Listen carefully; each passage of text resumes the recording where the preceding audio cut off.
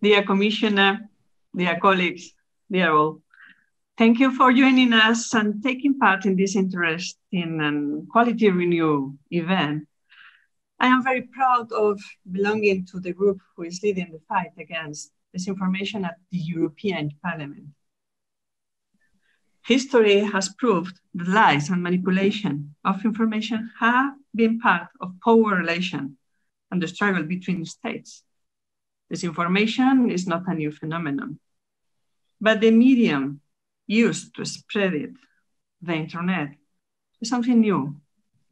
The industrial production of lies to undermine confidence in political pluralism has been renovated.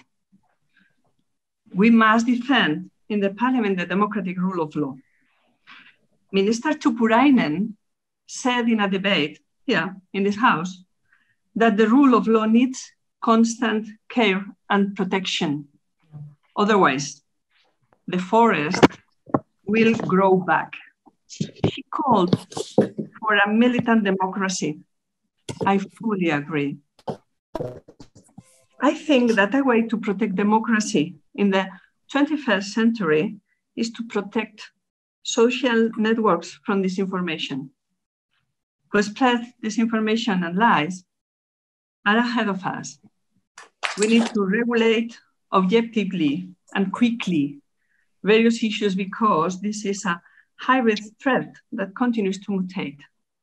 In several cases, it develops serious kinds of cybercrimes with economic objective or undermine our geostrategic capacities or the essence of political pluralism. COVID-19 has caused unprecedented levels of health concerns across the globe and has led to a parallel pandemic of disinformation. We call it, quite rightly, infodemic. Renew thinks that it is necessary to reflect on it. COVID-19 has shown how easily people can be manipulated and the serious consequences that it has for people as individuals and for society as a whole. COVID-19 has shown that disinformation has an external dimension, but there are aspects of the phenomenon that affect the rights and freedoms of European citizens and therefore the rule of law in member states. It is necessary to address the legal gaps in the internet and reflect on the role that individuals, organizations, online platforms, and public authorities should have in the fight against disinformation. We assume that intensive use of networks generates enormous economic returns and influence, and even algorithms can be addictive to the use of the internet. And so, pre-formats and addicts citizens are vulnerable to disinformation strategies. A debate with the business sector is necessary, always. Today, we will address the most relevant issues and answer the main questions through 3 panels. Is there a true infodemic? How should we respond?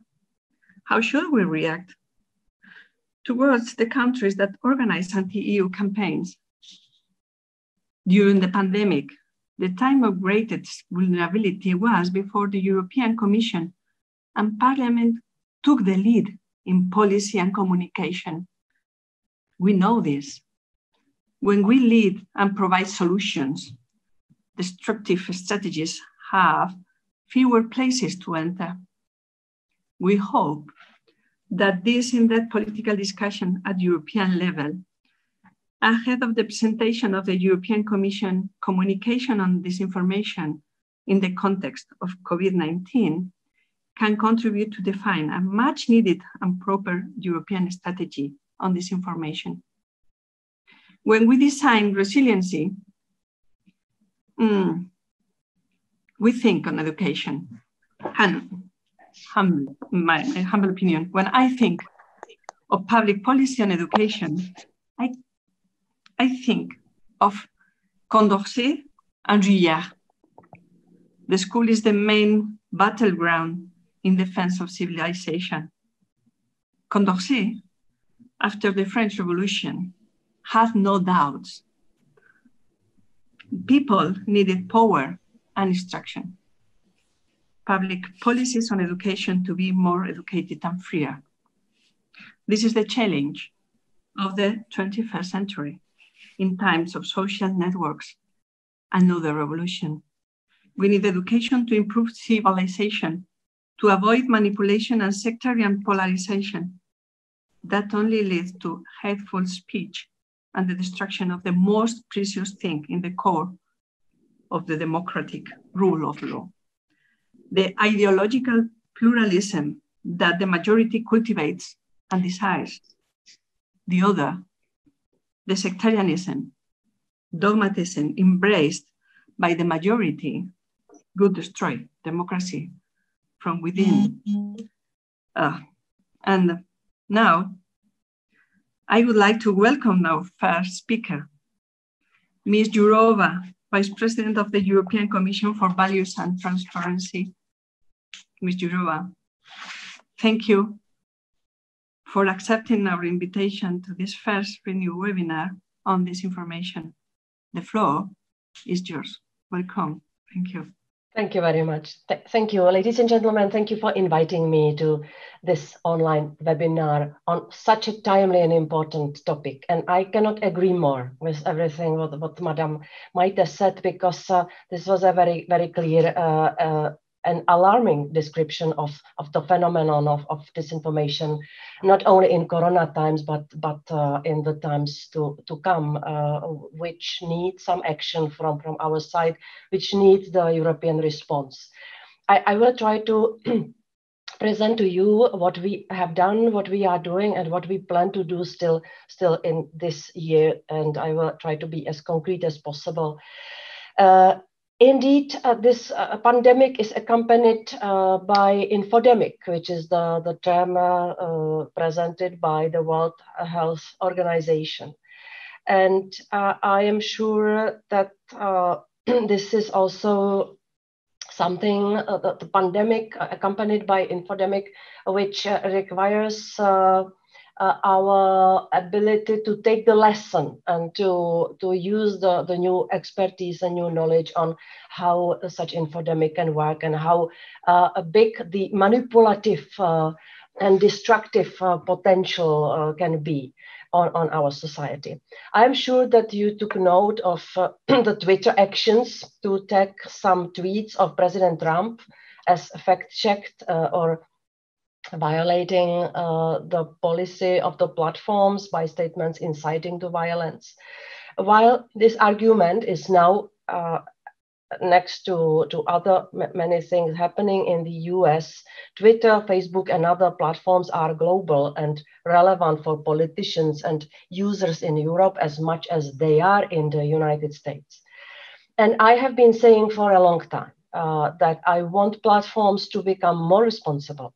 Therefore, I support Twitter's action to implement transparent and consistent moderation policy. This is not about censorship. Everyone can still see the tweets, but it is about having some limits and taking some responsibility of what is happening in the digital world. And obviously, this has triggered an avalanche of reactions in the United States and calls from the president to revise the US liability rules. Luckily, back in Europe, we are far ahead in this debate. We are not only talking, we are acting. Next week, as you already heard, you will see a teaser with a communication on disinformation in the COVID context. And by the end of the year, we will come with the Digital Services Act and with the European Democracy Action Plan. Thus, we will come with the regulatory ideas on how to advance this debate about disinformation and increased online responsibility. The COVID-19 pandemic is just a reminder about the huge problem of misinformation, disinformation, and digital hoaxes. This can create confusion, this creates distrust, and it can undermine an effective public health response. We have seen scammers trying to make money to people's fears, but we have also seen a system.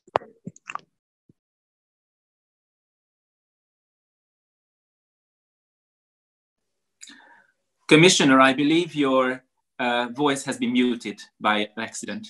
Yes, because now I'm going to speak about very serious things. So somebody has silenced me. No, no, you're back now.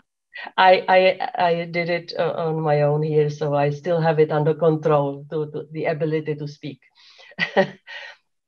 No, but I wanted to say that we have also seen a systemic attack on Europe and our member states, promoted, for instance, by pro-Kremlin media about how badly we are dealing with the crisis, or even that the virus was spread by NATO, or that 5G masts are helping to spread the virus. Hence, it is no exaggeration to say that proper information, especially in these times, can save lives. And this is also a reminder for us that there is plenty of bad actors that want to exploit the crisis for economic or political gains. They want to divide us, sow division, instill fear, and even put lives at risk. And once again, online platforms are used as main tools for disinformation and consumer hoaxes. So let me first tell you about some actions we have taken so far and about plans what I would like to do in the future. We acted quite quickly. Already on the 3rd of March, I held the first meeting with the social media platforms. We agreed they would promote links to WHO and health authorities and remove ads that offer fake medicines or inflate prices for normal products. They also removed millions of pieces of content that is potentially harmful, like, for instance, advice to drink bleach to kill corona.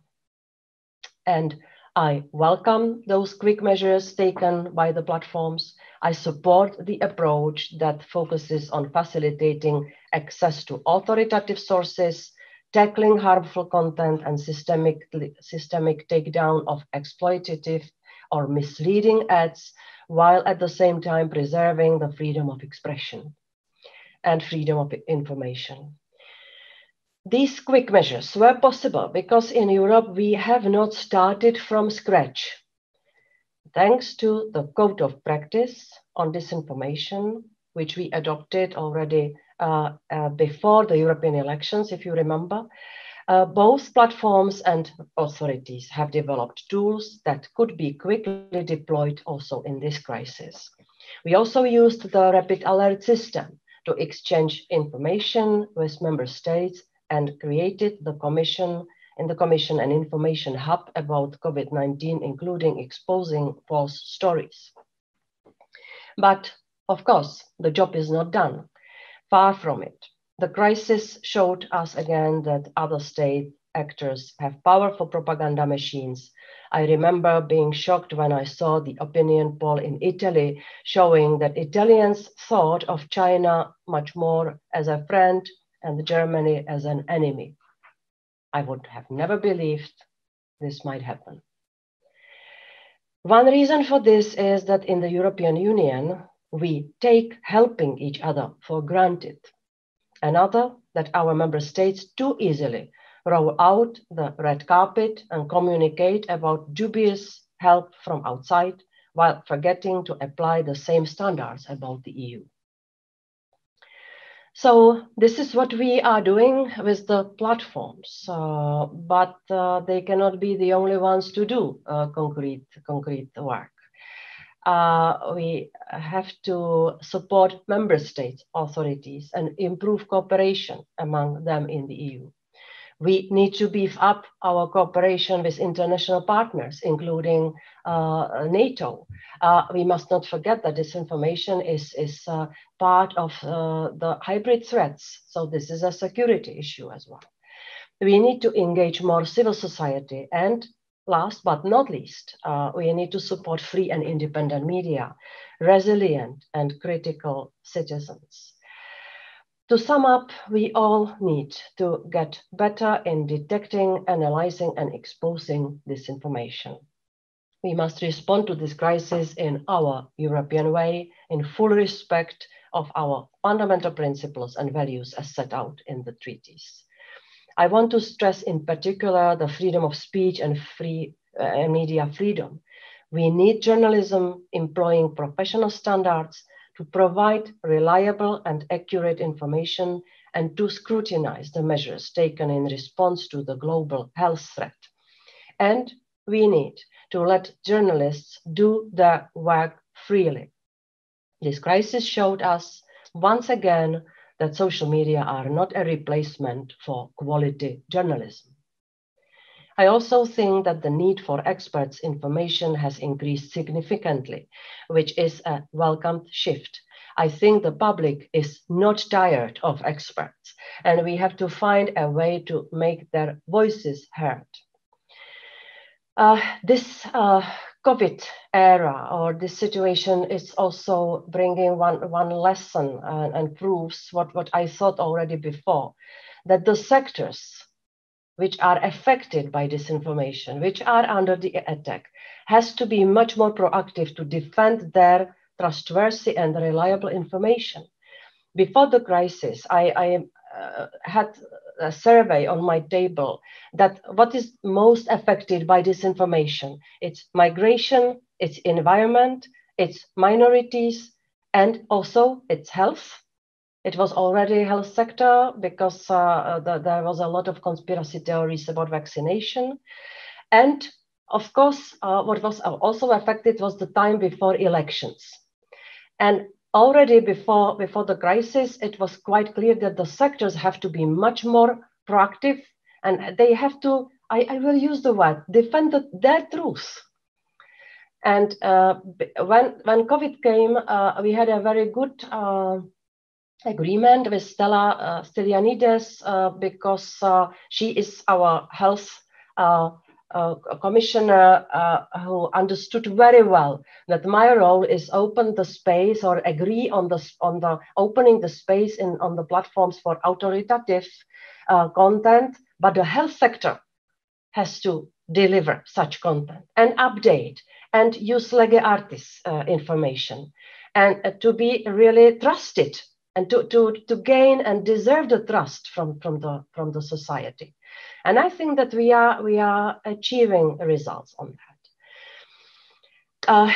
So coming back, the communication which you will see next week will take stock of the situation and of the actions taken so far to limit the impact of COVID-19 related disinformation and propose complementary actions to further protect European citizens from dangerous disinformation campaigns. It will also consider how the flow of reliable information can be strengthened within the EU and from outside. The communication will also address the need for more strategic communication. Far too often we did not manage to get our story about European Union support out, not in member states, nor in neighboring countries. And it is high time to step up on this and not to allow others, such as China, to occupy the space. No more propaganda around the boxes with China with love, which we saw in the peak of COVID. We are grateful for the support. We bought a lot of necessary equipment from China, but we have also to say the truth about who is helping how, and there was a lot of solidarity and help among the member states, which was not communicated properly, and we have to strengthen this strategic communication. The communication we will publish next week will also include reflection on how to improve support for competent authorities, fact checkers and researchers, also with the help of the newly created European Digital Media Observatory.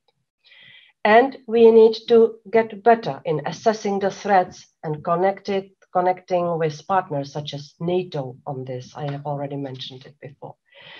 And we will have clear expectations from platforms to become more transparent and to remove financial incentives to spread disinformation. We have many different surveys showing that lying flies quicker and sells better. This has to be stopped or minimized. And there are many other surprising things. We will deal with the impact of disinformation on elections in the European Democracy Action Plan. I'm really going to focus on the phenomenon that which we saw, that the politicians who are in a campaign and who lie, they do not pay any price and they are winning elections. And I think that this is something we have to look into.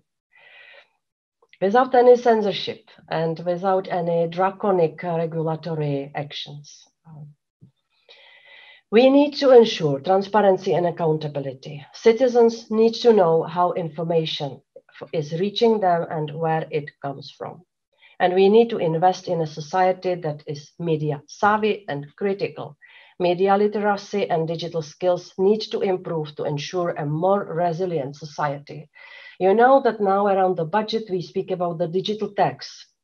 I am deeply convinced we need such a tax, and we need at least part of this tax, the money collected from the digital sector, to be invested in education and to be invested in the awareness raising.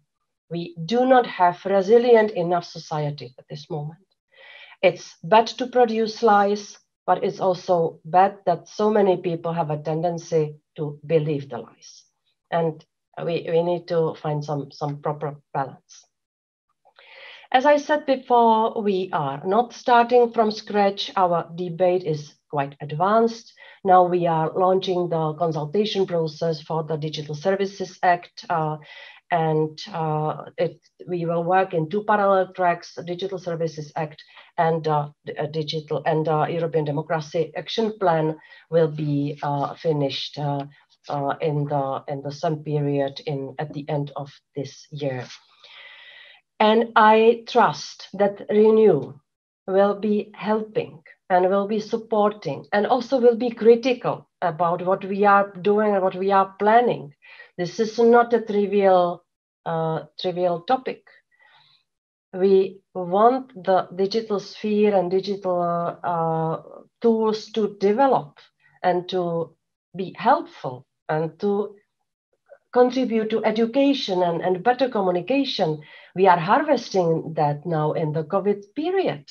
So let's not blame the digital platforms for everything and the digital tools as such for all our problems. But we also have to find a way how to minimize the negative things and dangerous things.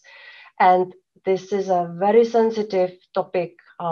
We need to find the right balance. There is no precedent. European Union is far ahead. And I think that as well as what we did in data protection and privacy protection, we were the first ones who said, stop it.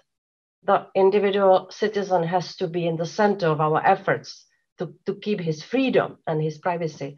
I think also on tackling the illegal and harmful content online will be Europe will be probably the first one which will try to find the balanced, systematic solution. So I trust Renew will help us. I am fully at the disposal of everybody who would like to comment on that and advise. We will be collecting a lot of inspirations and expert opinions by at least the mid of this year when we will consult. And I mean before the European Democracy Action Plan especially. And I am sure that we will come to a good result. And the promising thing is that We are really tackling with something, with a problem which matters, which is influencing everyday life of people, and which requires action and smart solution. Thank you very much.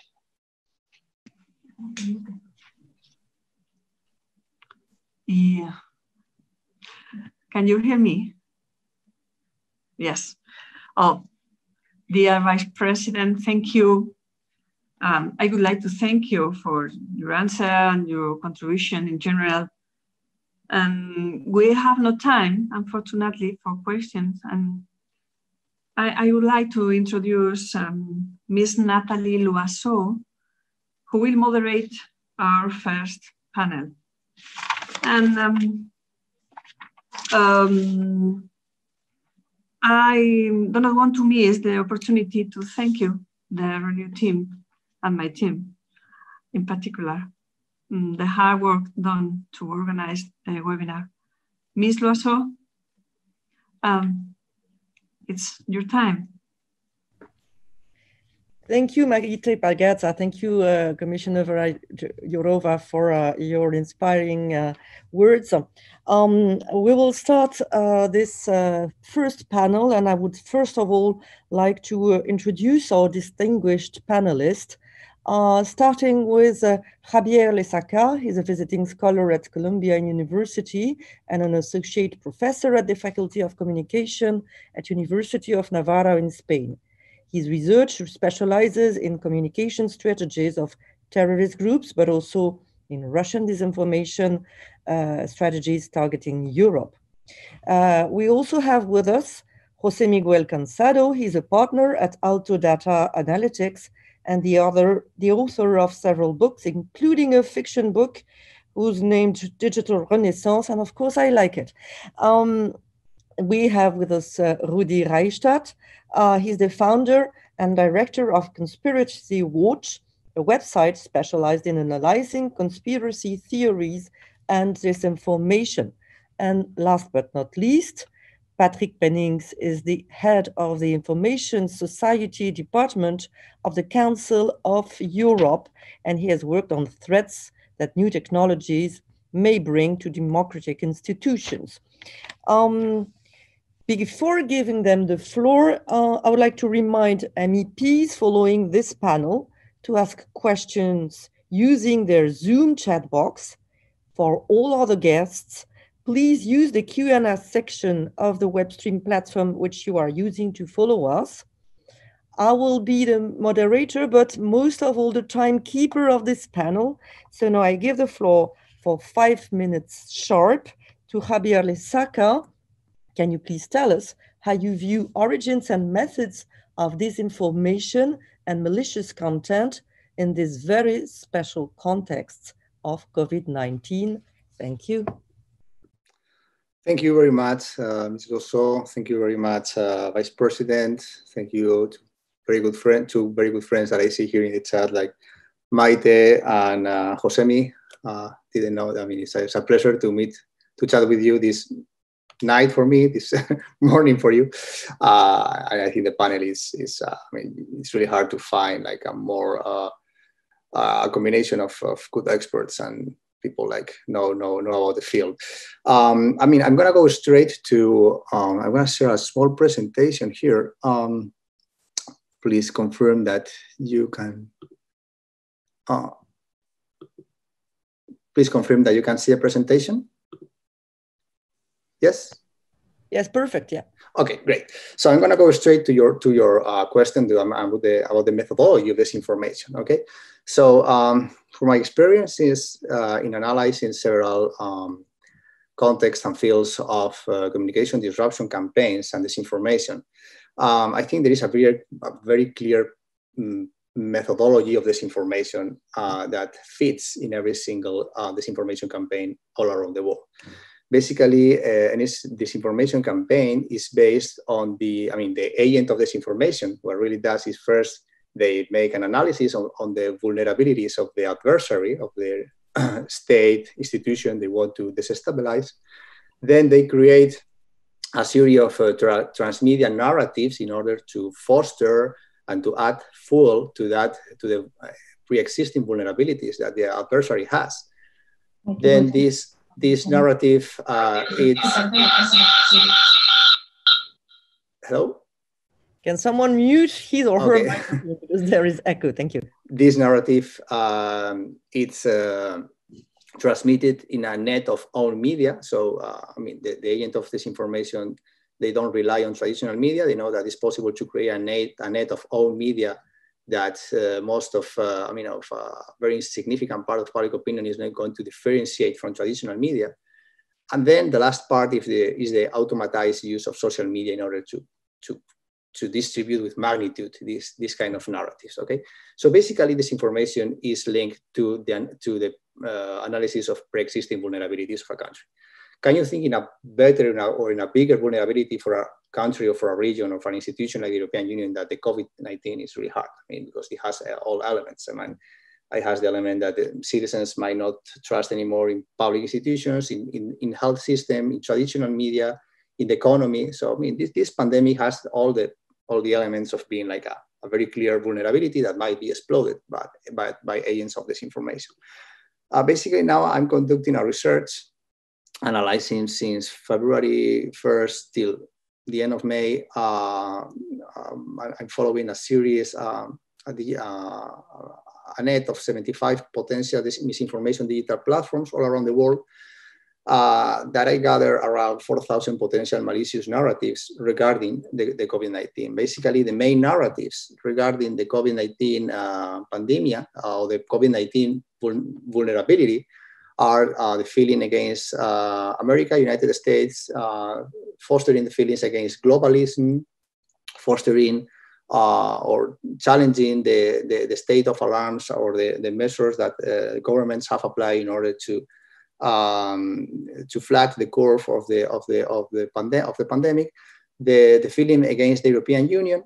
I mean, all the narratives that are related to pseudoscience or, I mean, non-science. I mean, anti-vaccines movements, non-tradition. I mean, non-scientific methods to treat the illness, and feelings against China. So basically, these six are the main six narratives regarding the coronavirus. But what I really want to make, because you asked me who is behind all this. I mean, I don't have a silver bullet question to that. I mean, then I think we are going to enter in the field of attribution, and that's the hardest part of all this debate. But I'm going to show you some examples, and I think by showing you some examples, I'm going to fill two objectives. First of all, I'm going to answer your question by showing examples. So I don't want to be the judge here. We are going to all of us. We are going to be able to see what's going on. And second, I think we can foster a debate with examples I'm going to show you. Okay. So basically, okay, yeah. Here you have like some of the first anti-European messages that were that I started to observe at the beginning of March, April, regarding the European Union. I mean, regarding the COVID-19 and the anti-European Union movements. And it's very interesting how to see, like, for example, like webs like Strategic Culture, which is based in Moscow and has a very pro-Kremlin narrative. Although it's kind of a hidden media because we don't know who is really behind this media. It doesn't offer a real address. They don't offer like a current email where you can provide like a conversation with them. So they started to put these kind of messages. The Troika horse EU Corona package puts Italy and Southern Europe under economic siege. And then the same very day, a digital platform also hidden, I mean, that they don't provide any information who is behind it. All the articles are without any signature, and that it's based in the United States and it's related with the alt-right in the United States. They started to replicate the same content at the same time and fostering like the Italexit movement. This was not a chance. Basically, the next week, it was an article published in the same digital platform saying Merkel survives the corona apocalypse, but the European Union won't. The same very day, again, Europe Reloaded, an alt-right media based in the United States, and other very similar media outlets like Variety Weekly, the Patriot Times, published the same very content at the same time. it was, I mean, this is not a chance. This is a role, this is a model that we can see since the beginning of the pandemic. I mean, the digital platforms are not working on their own, but they are working on, the potential malicious digital platforms are working on net, are working like, we have the evidence that there is kind of net of coordination between different platforms in different countries, fostering the same narratives that are fostering at the same time the vulnerability of the pandemic, not only in Europe, but all around the world. So for example, in March 1st, at the beginning of the pandemic, we saw an article published by Global Research, which is a media outlet in Canada, with very pro-Russian narrative, saying that who is behind the false pandemic. Then once again, this alt-right media, United States, Europe Reloaded, distributed the same messages. And finally, 2 days after that, it was, I mean, the message impact in several left and right radical websites in Spanish, for example, like Caos en la Red, Verdad y Paciencia, and Muelas Gaitán. The same content in Spanish. We see the same, like another article, who created the virus? Was it the United States or China? Again, it was a strategic culture, the first who published this article in March 5th. And then we see how for Global Research, this website in Canada, the UNS, which is an alt-right media in the United States, Alt-World, another alt-right media, Contrainformazione in Italia, and then finally Press TV, an Iranian website. And at the same time, Hispan TV, which is the Spanish language Iranian channel, published the same content in Spain that was replied with in a far left website in Spanish and in a far left website in Latin America. And finally, the last example, I mean, all this crazy theory about the 5G and the relationship with the COVID-19. And one of the first media to publish this conspiracy theory was Henry Macau, an anti-systemic website in Canada. The content was published in an alt-right and anti-Semitic website in the United States, which is called What Does It Mean? And it has a direct impact in the alt-right community in Spain and the conspiracy theory in Spain. And it was also replied or multiplied by an article published in Spanish by Sputnik, which is a Russia media outlet. Basically, what I want to show you with these examples is that we don't only have the evidence that the vulnerability of the COVID-19 is being used in order to erode the trust of European citizens in their public institutions, but there is also the evidence that a net of media outlets in different non-European countries with very similar characteristics. Basically, they don't provide information about who is behind these media outlets. All these media outlets have been created in the last 5 years, more or less, so they don't have a lot of history. And they are basically sharing the same narratives that are fostering this disinformation content. So this is the evidence of what's going on right now. I don't know if, Nathalie Lusso, I replied to your answer, but I hope that at least I have provided some step for the debate. Thank you very much. Thank you very much. I'm sure there will be questions afterwards, so we'll try to keep time for questions. Thank you, Javier Lesaca. Now I give the floor to Jose Miguel Gonzalo. You've been working on health-related social network disinformation. Can you tell us how you measure it? Can you also tell us what is the responsibility of platforms and how should they be handled? Thank you. Thank you, Ms. Rassol, and thank you for the invitation to this event. It's a pleasure to share our findings with you. What we're going to show you is we want to illustrate the way disinformation can be measured. Right? We use big data analysis because one of the things that we've seen, disinformation is not something new, disinformation and propaganda, but now it's the digital sphere is a phenomenal tool for people to spread misinformation. The good side of it is that we can measure that. We can measure the impact. So I'll show you just one quick example. And this, I think, is what we're going to show is how anti-vaxxers, I mean, this is the mapping the anti-vaxxers movement before COVID, right? So after COVID, this has exploded, right?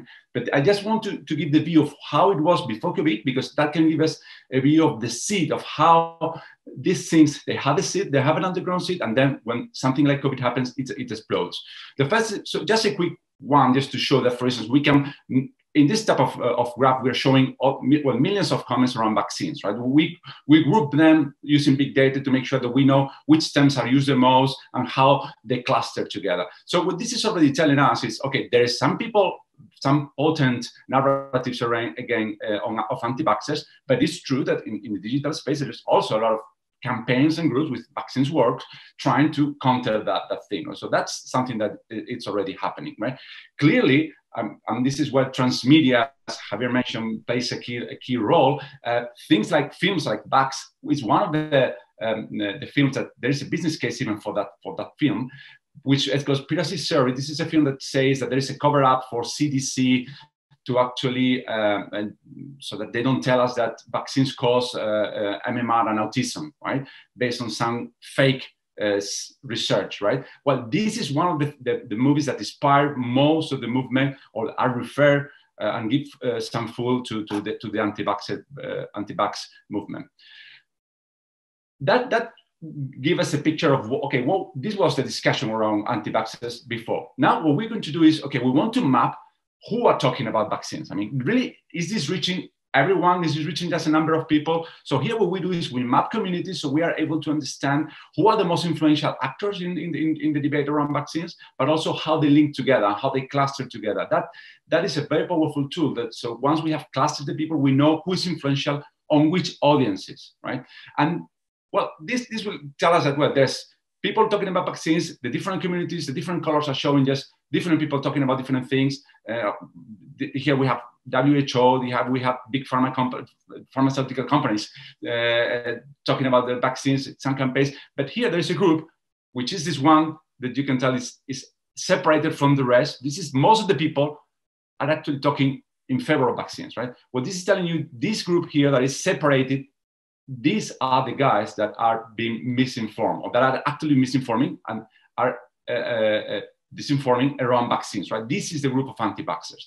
This is telling us also the magnitude of how many people is there. But the graph also tells us how these guys are disconnected, right, from the reality. One of the things that we see disinforming actors doing all the time is disconnecting their targets from mainstream media, from mainstream conversations, right? They want to tell you mainstream media lies, they don't tell you the truth, we are the ones telling you the truth. And then once they disconnect you, then that impairs your critical thinking, right? Because once you don't trust, they tell you not to trust mainstream media, of course, if you believe them, you can only trust them, right? Then these are the guys that will tell you the lie. When we look about, okay, let's see who is more, where we find abnormal users in terms of activity, right? Who is more active in this, well, no surprise, right? All the active users, once we measure abnormal high activity users, we see that all of them are in the cluster of anti-vaxxers, right?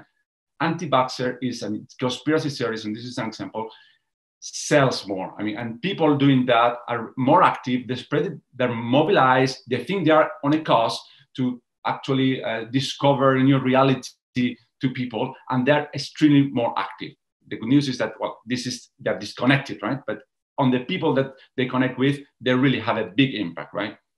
And they create that alternative reality, which is very difficult to counter because these people are not impacted by all the campaigns that of vaccines works. In fact, they even reframe that to say, you know, why do pharmaceutical companies spend so much trying to convince us that vaccines are good? Well, that's a sign that probably there is something wrong with it, right? So even they will reframe that to the causes. There is a business case for this. That the problem is conspiracy theories also sell. So apart from potential state actors that might want to have a political agenda, might use and use this information and propaganda for the political ends or for their own agenda, the reality is that conspiracy theories sell more. If we analyze advertising campaigns in around vaccines, you can see that in fact the anti-vaxxers are as strategic in their campaigns as the pro-vaxxers are, right? So they buy advertising, they target on particularly on female population in fertile age, because they know that that's the population thinking about vaccination. And why would anyone invest in this? Well, because you have all these type of alternative media that actually end up selling advertising, receiving donations because they get you on a cost, right? So if you want to create a media around vaccines and you want to make some money, you want to, well, you know, if you make an alternative media, that will sell more than media telling you the reality, right? Unfortunately, it works like that, right? And that's a real danger. When we look at, okay, what are the arguments that, and again, this is previous to COVID, right? But just to illustrate what they say, what vaccines causes autism, big pharma just wants to make massive profits from vaccines. Everyone has the right to decide. So why should they tell us if we have to be vaccinated? Children receive too many vaccines. Let me summarize this. All those arguments fall into kind of three categories. On one of them is fake science. In other aspects, it's fake news, right? So in other topics, we have fake news. We have even fake history. We know that for some separatists and nationalist and they create an alternative history so that the people believe this is fake science in this case, right? So they create pure lies, like vaccines cause autism. They create some reports which are false, which are scientifically false, right? They say this is not true, this is not confirmed. But of course, I'm going to tell you that big pharma influence clinical trials and so on. And then they start to go into conspiracy theories, right? This is always an element that plays in disinformation campaigns. You know, it's the deepest stake. They don't want you to know this, but we're telling you this is their hidden agenda logic, right? You find someone which has a likely hidden agenda, and then you go with it. And the complex part about this is that some of these messages might not be totally wrong, but framing within this, they create an element for conspiracy theory. That's why disinformation is such a complex topic, right? Like for example, pharmaceutical companies probably they make some money, some profits from vaccines, right? Probably even if you put that might be important, but that doesn't mean that they do it because of profits, right? Or that doesn't mean that makes vaccines being bad. And then, of course, you always have another appeal to higher values like freedom and so on, which again, it could be absolutely right to decide whether you, yes, you have to, of course, that's true. But once you frame into this make a cocktail so that you get audiences to actually believe on fake science, right? So because these two elements might have certain, well, they could be wrong, well, that make you believe. We'll not extend into this. So to finalize, I just wanted to give that glimpse. And I think you've already mentioned that Vice President Jourová also mentioned it, right? I mean, what it and MEP Maite and Ms. Pagazaurtundúa also mentioned it, right? At the end, the issue is distrust, right? I mean, and this is like a vicious cycle, right?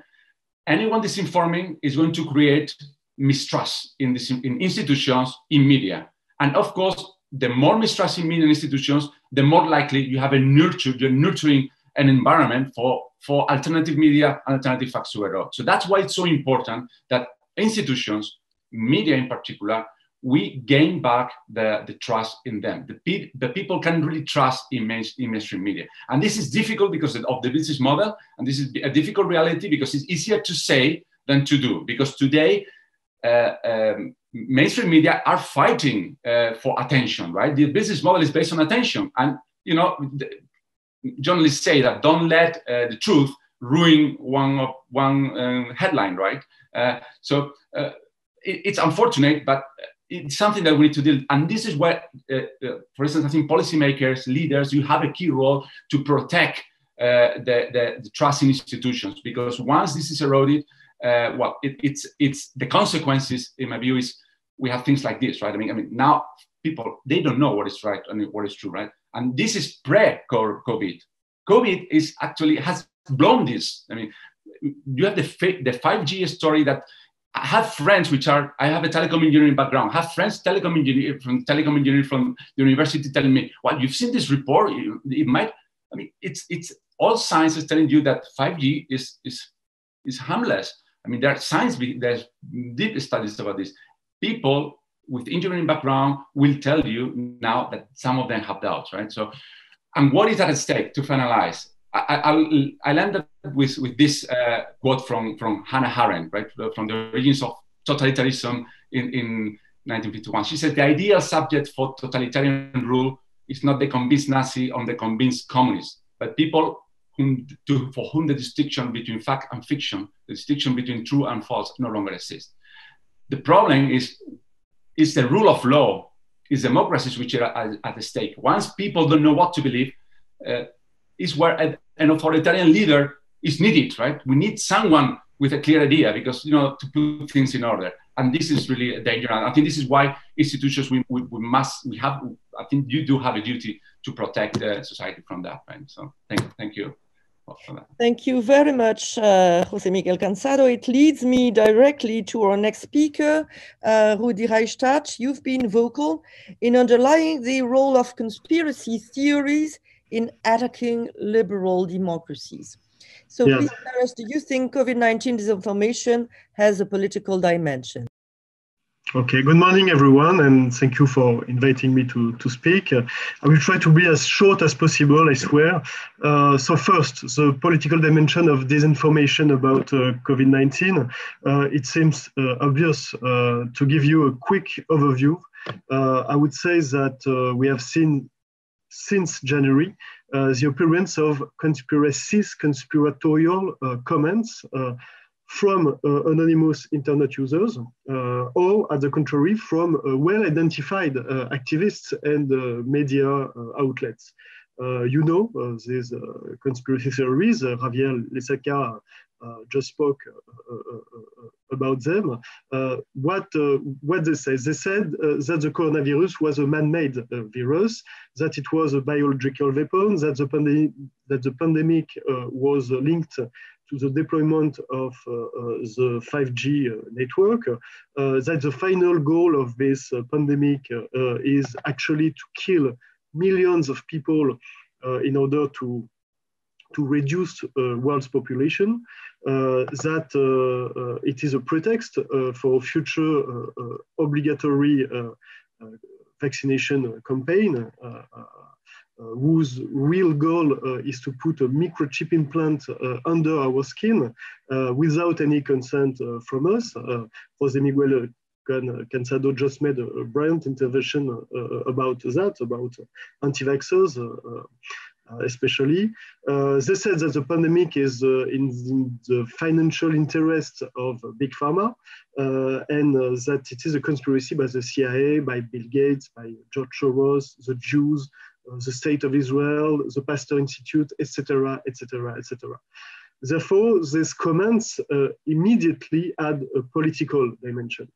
You must understand that to develop and flourish, conspiracy theories needs to fit into a pre-existing narrative, a conspiracy myth already there that will take over the new conspiracy theory, feed it, and make it grow. So they came, these conspiracy theories, largely from the most extremist fringes of our democracies, far right especially, populist parties such as the Rassemblement National in France, echoed and accompanied these ideas, but these ideas have also been taken up publicly by Chinese diplomacy itself, very recently yet, from its embassy in France, by chief of state like the Venezuelan president Nicolas Maduro, by Russia's state-owned media outlets like Russia Today and Sputnik, and by notably by the Iranian authorities and outlets as well. And for a simple reason, these authoritarian governments are trying to divert attention from their own management of the health crisis to weaken the Western democracies and to silence any internal protests. Now, what consequences can this have for democracy? I would say that the first obvious one is to undermine the confidence that people can have in their own democratic institutions, in the word of the government, in the word of the health authorities, in the word of scientists and science in general. We know that there is a statistical link between attachment to democracy and adherence to conspiracy theories. We also know that there is a link between conspiracy theories and political extremism. In Germany, we have seen for some very worrying convergences between populist conspiracy theorists and the extreme right-wing neo-Nazi movement in favor of anti-lockdown protests. Conspiracy theories are dangerous because they reinforce racist and anti-Semitic prejudices. They are widely used to divide people and undermine what makes our political communities, our nation, democratic. That's why conspiracism is both a civic challenge and a challenge to representative liberal democracy. To finish, just it's a civic challenge because when we no longer share the same common world, just like Hannah Arendt said, democratic debates becomes a dialogue of the deaf. It's a democratic challenge because if you are told that elected officials are corrupt people and puppets who are secretly paid by dark powers, then why fight for such a system? It is logical that if we are convinced that everything is corrupt, we should question and reject the system that is responsible for the situation, and the liberal democracy. I would add just that it is to a public health challenge. And just to finish, one word, if the European Union was able to respond vigorously to this problem, to show its ability to be respected and simply to protect people, I tend to think it would gain supporters and that this would help to strengthen pro-European sentiment. Thank you. Thank you, Rodrigo. Now, Patrick Pennings, you have specialized your work on measuring the threats to human rights coming from disinformation. Can you tell us more about it? And can you tell us what you think should be Europe's reaction to these threats? Thank you. Thank you so much. When you have 5 minutes, either you speak very fast or you try to concentrate on a couple of things. So that's why I will concentrate primarily on why is disinformation a problem from a human rights perspective, and secondly, also what can be human rights responses to the disinformation. And I would like to start with what Javier Lesaca was referring to, and which illustrates very well the report that was written on weapons of mass distraction of the Park advisors that produced this report, which is extremely interesting in this respect. Weapons of mass distraction. Just a quick reference that's to something that we all have still in mind, where Trump inaccurately claimed mail-in ballots are fraudulent and argued that mailboxes would be robbed. And for the first time, you have an internet service provider, Twitter, that decides to add a fact-checking note indicating that these statements were misleading. Commissioner Jourová already referred to the responsibility of online networks. Now, why is disinformation a problem from a human rights perspective?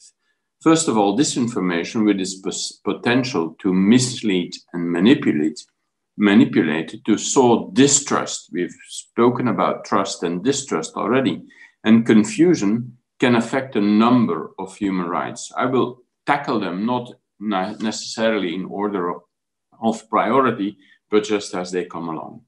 The right of free and fair elections. For an election to be free and fair, voters need to have accurate information about the parties, candidates, and other factors.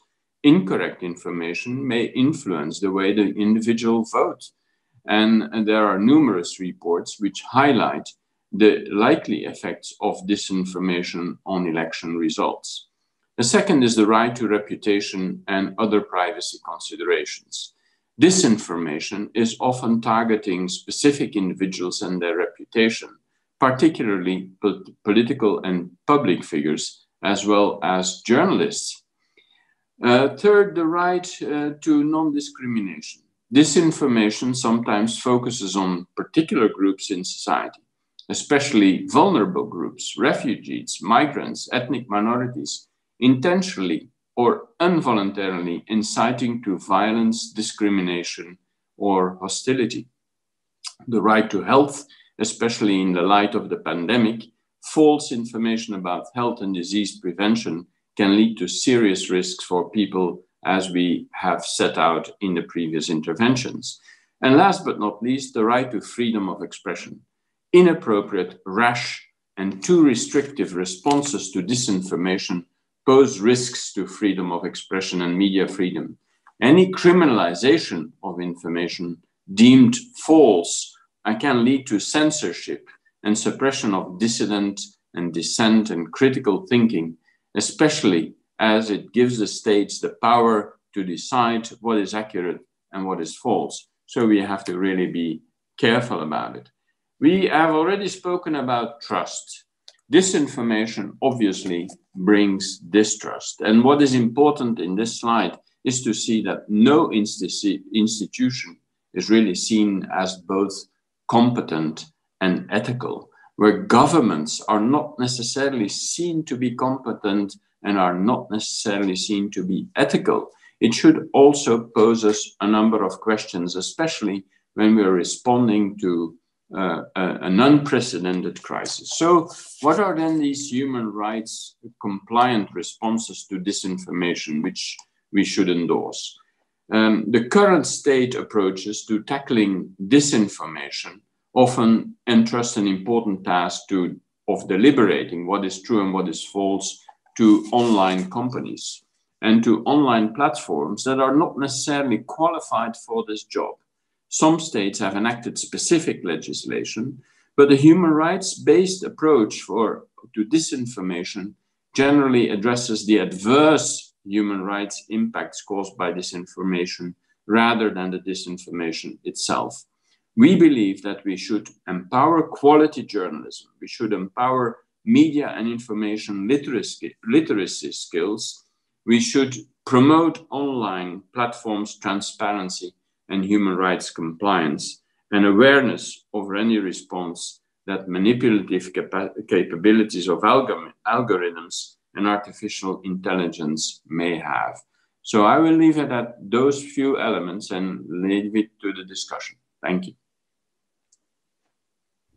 Well, I would like really to thank our all distinguished speakers for their inspiring intervention, a lot of information, a lot of food for thought. Unfortunately, we have reached the end of this panel, so we will not be able to take questions, and it's always frustrating both for speakers and for the audience. And I have to apologize, but really thank you, all of you, for helping us measuring the extent of disinformation and the consequences it has on our political systems and on human rights. Now, I would like to give the floor to the next moderator for the next panel, my dear colleague Andrej Kovačić, for the second panel, what response to the disinformation crisis. Thank you very much. Thank you, Nathalie, and good morning to everyone. I think we started with a very good interventions in the first panel, analyzing the current situation and the infodemic crisis that we are currently facing. Without any further delays, I would like to introduce you the second panel, which based on the analysis that we were provided with in the first panel.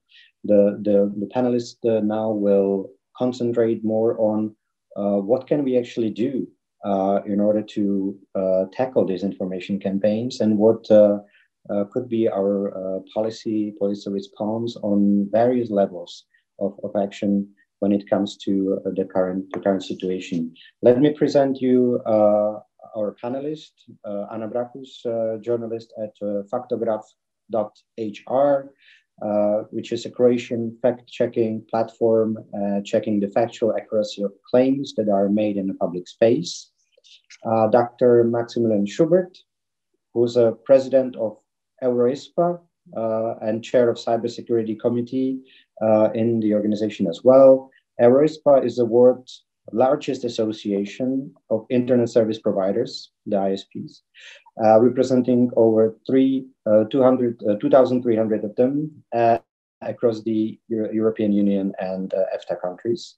And last but not least, Madam Julian von Reppert-Bismarck, who is a founder and CEO of Lie Detectors, an organization offering literacy projects with the name of teaching critical thinking, helping children to understand news media and make informed choices. Now, I think we can definitely start with the introductory remarks from our panelists. 5 minutes each, please. And I would like to pass the floor to Anna Brakus to start our second panel. Anna, the floor is yours. Hi. Thank you very much for inviting me. And I will try to be direct and short and keep it around 5 minutes. So I would like to talk to you about today what we do at Faktograf and what we do in this region and why we feel fact-checking is important. So disinformation and misinformation creators care about the borders between states only when they can be used to amplify the effects of mis and disinformation created. Otherwise, much like the new coronavirus, their agenda doesn't stop at the borders. In our experience, misinformation creators, many of whom rely on the creation and the spread of misinformation for financial gain, feed off of nationalistic myths and stereotypes that exist in the countries of the SEE region. They use each other as boogeymen. So that, plus the fact that our languages are so alike, only helps the spread of misinformation. That's just one of the few reasons why Faktograf, along with fact checkers from Serbia, Slovenia, Montenegro, North Macedonia, and Bosnia and Herzegovina, decided to form a fact-checking network called CCheck. During this infodemic, we have supported each other with sharing knowledge and information in order to combat a huge influx of harmful mis and disinformation. But as I've said, our efforts don't stop at the borders, even regional ones. That's why Faktograf is a member of the Global Coronavirus Facts Alliance that was started at IFCN, the International Fact-Checking Network, which has published well over 6,000 fact checks from publishers in 70 countries. IFCN has also created a searchable database for published fact checks and has recently invited and published a call for research proposals, which could use that database to further our insights. Our team, which is a small team, has been working around the clock, and we have published over 120 fact checks since February that are directly related to COVID-19 or the new coronavirus. We also created a separate blog which collects all of those published fact checks regarding COVID-19, so our readers can find everything that we've published on that topic easily and whenever they want to do it. So I would also like to say that we've noticed a huge surge in readership, as well as readers contacting us directly with requests for fact checks with very specific topics and very specific questions. The bright side of that is that the members of our newsroom feel, and we all see a positive effect, and we see the contribution that we make for the public good. Our journalism is, and of course will always be, motivated with public interest. However, this surge in readership also shows that people were, especially in March and April, in dire need of reliable information. So the most popular and harmful disinformation cases related to COVID-19 in this region differed as the months went by. As we noted at the C-Check roundtable that we organized at the beginning of May, January and February were mostly related to conspiracy theories on the origin of the virus, like pseudoscience outbursts, especially fake cures. In March, we noticed shifts of attention to mostly denialist narratives, such as, is the pandemic real? Is the virus a hoax? Is the WHO lying, as well as the government? Is it all a cover-up to implement 5G? And especially worrying, we noticed a huge rise of healthcare professionals with questionable scientific backgrounds or no medical backgrounds at all, producing and spreading disinformation. I would like to use a term from a report called Deep Fakes and Cheap Fakes, which was written by researchers Joan Donovan and Britt Paris. Because we've noticed that most of the content that went viral in this region were cheap fakes. That means images manipulated with cheap or no software at all, easily made with little knowledge of Photoshop or the like. That means that we've seen statements taken out of context and video of interviews or homemade videos with captions in Croatian or Serbian language that was originally filmed in a variety of languages, such as English, German, French, Italian, or Russian. We've also noticed that there's been a huge rise of threats and hatred pointed to Faktograph's journalists, as well as fact-checkers around the world. That's, of course, a very negative side effect of this situation. Especially when we consider that in recent years, Croatia's track record with media freedom is worrisome. The funding of non-profit media is seriously lacking, and government media strategy is nowhere to be seen in years, except in promises of the government, that is. I would also like to point out that disinformation and misinformation and its negative effects cannot be solved, in our opinion, without taking into account the levels of mistrust in political institutions, the low levels of media and civic literacy. It also cannot be solved without taking into account that misinformation content is created in a way which is easily consumable, readily available, and shareable. Factual, science-based information often is not. Tech giants play a huge role and must take responsibility for combating this infodemic. And I'm not just talking about COVID-19, but that responsibility also lays with the institutions of the EU member states and of the Union as a whole. Misinformation often confirms to its consumers that their reality, the one that they feel exists, actually is real. That if there's not an easy fix for their problems, there's at least the affirmation that the problem exists. To conclude, the public has questions, and we have to ask ourselves, why are often the first answers that pop up the fake ones? We just need to do more. And this infodemic, not only related to COVID-19, is a problem on a societal level. So it cannot be solved on an individual one. Journalists and fact-checkers, in my opinion, play an important role in that. Support for fact-checking organizations and its communities is necessary, because our job as journalists is to provide verified, factual information in a transparent and open way.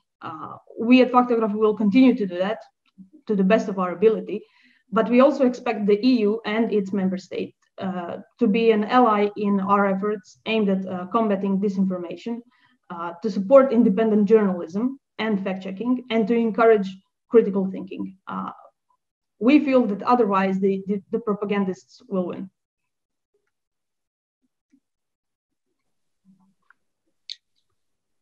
Thank you, Anna, for your intervention, for your introductory remarks, and indeed for your job. I think, and thank you for the insight you gave us to quite a hard job actually of fact checking platform, and I think we all share that this is an important action actually to take, and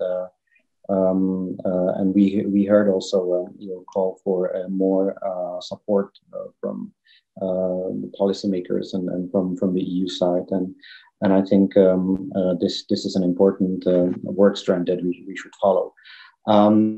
I would like just an organization, a small remark. I would like to ask all our MEP fellow colleagues, or also those who are following us on website, just feel free to send us questions during the intervention so that we can actually raise them with our panelists during the Q&A session, which will follow. And I will immediately pass the floor to Dr. Maximilian Schubert from EuroISPA to give us a little bit of insight to the role of internet services providers in the fight against disinformation. Maximilian, the floor is yours.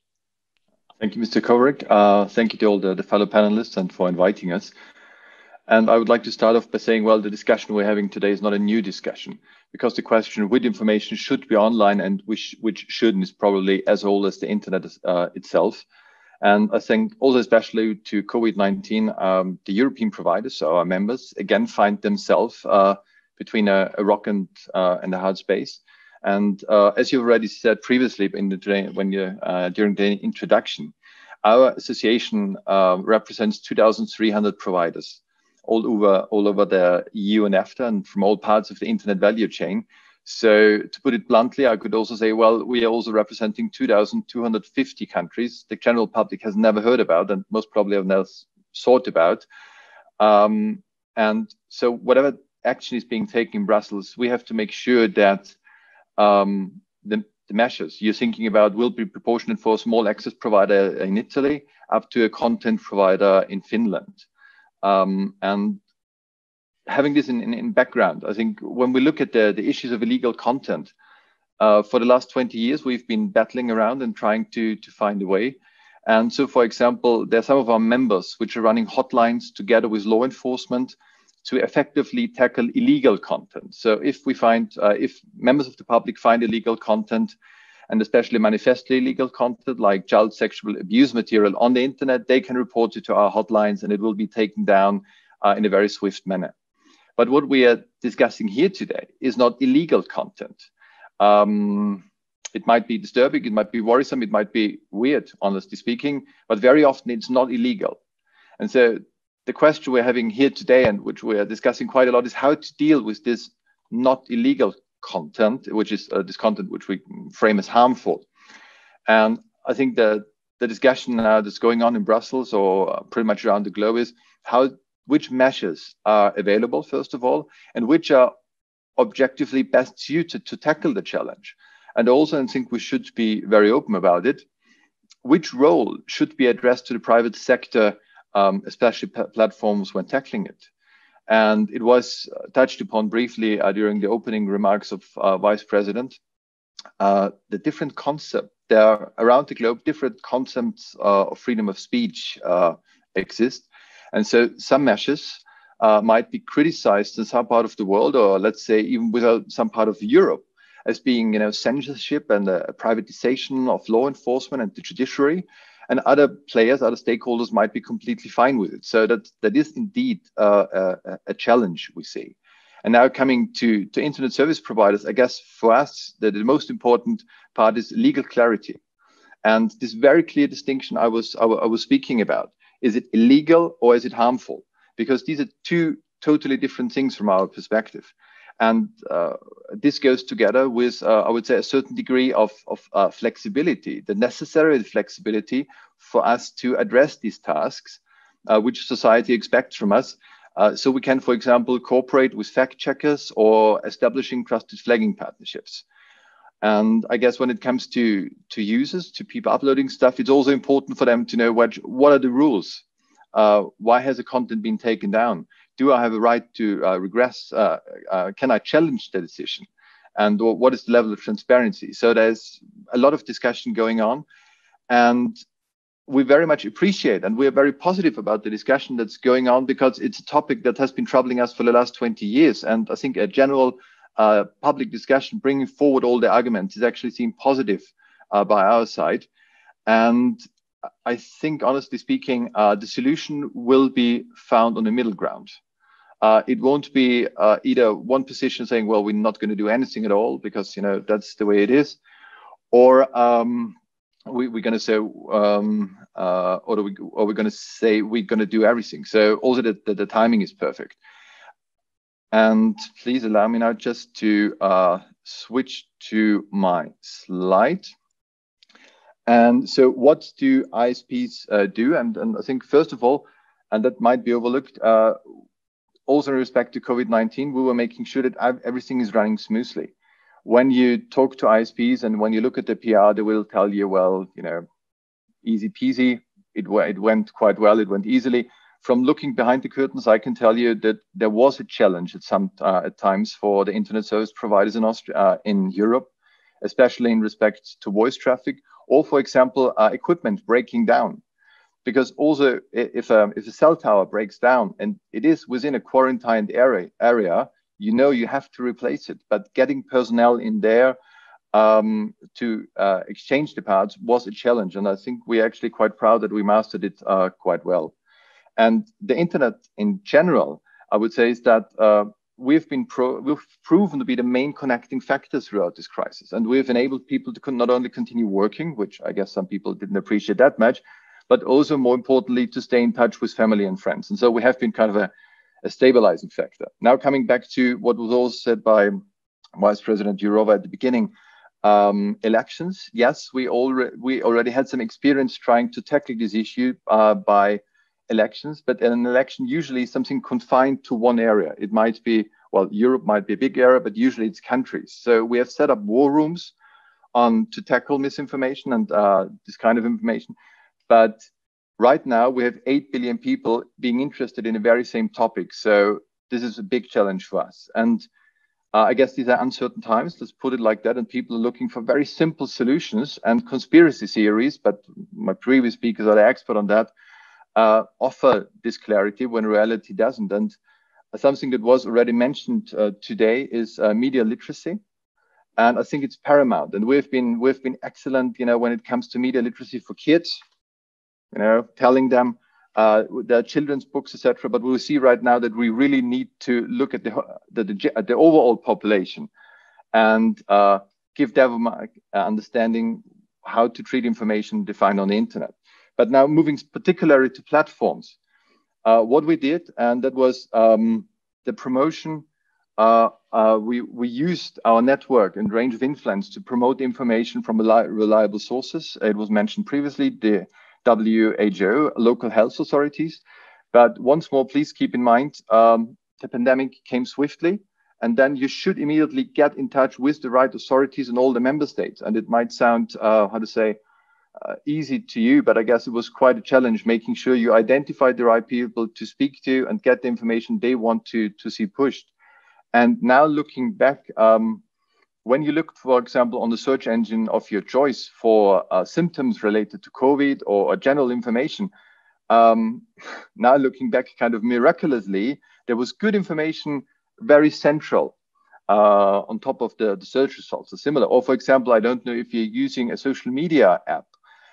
Usually in the top part of the social media app, there was a little icon saying, well, are you actually interested in information about it? Because, you know, we have some information here which might be good for you.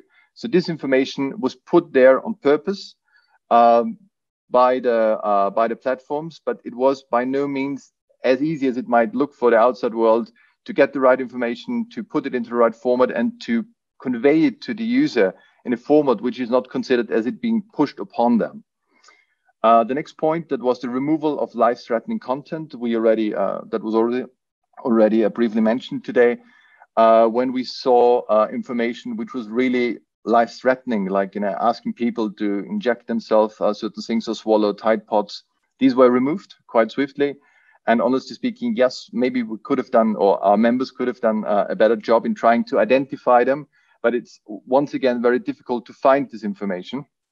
And one of the most interesting, or currently the most controversial issue, is the tagging of content, which has been disapproved by fact checkers, because there was also a learning for us in elections previously on, and that was that if you just put a big label onto the information that it's wrong, that it was that it's dubious, etc., it turned out that this might be seen as a seal of approval by some people trying to spread this news, because that's just the Illuminati hitting down on you.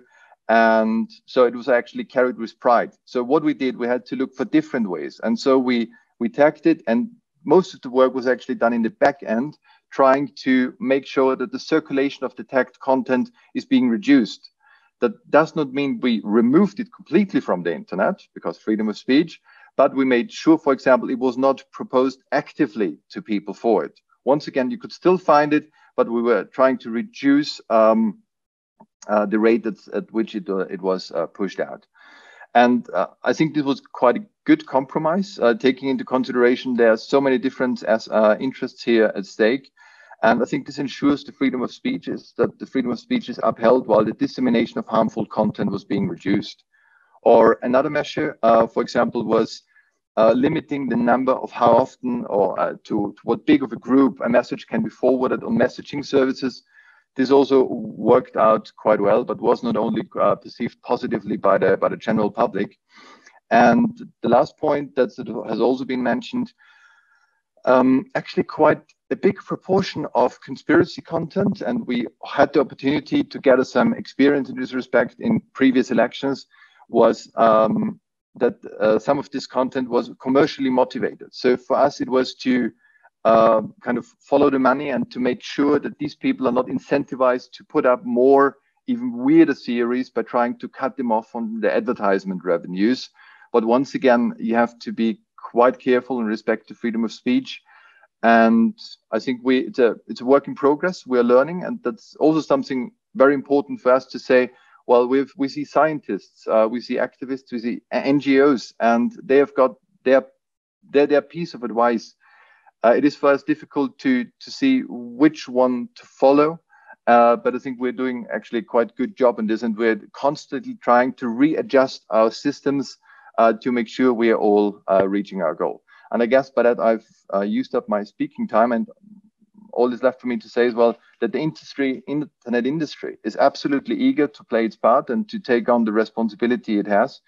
And we are looking forward to your questions.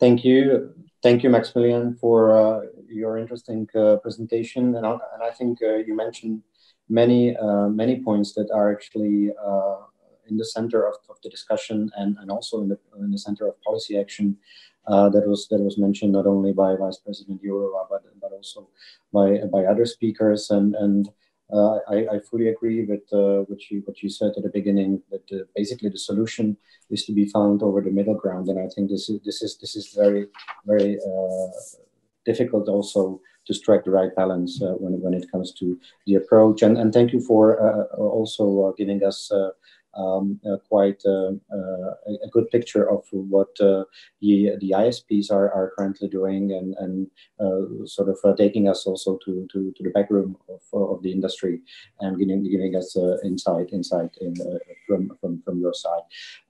What is and I think I will basically pass to our next speaker.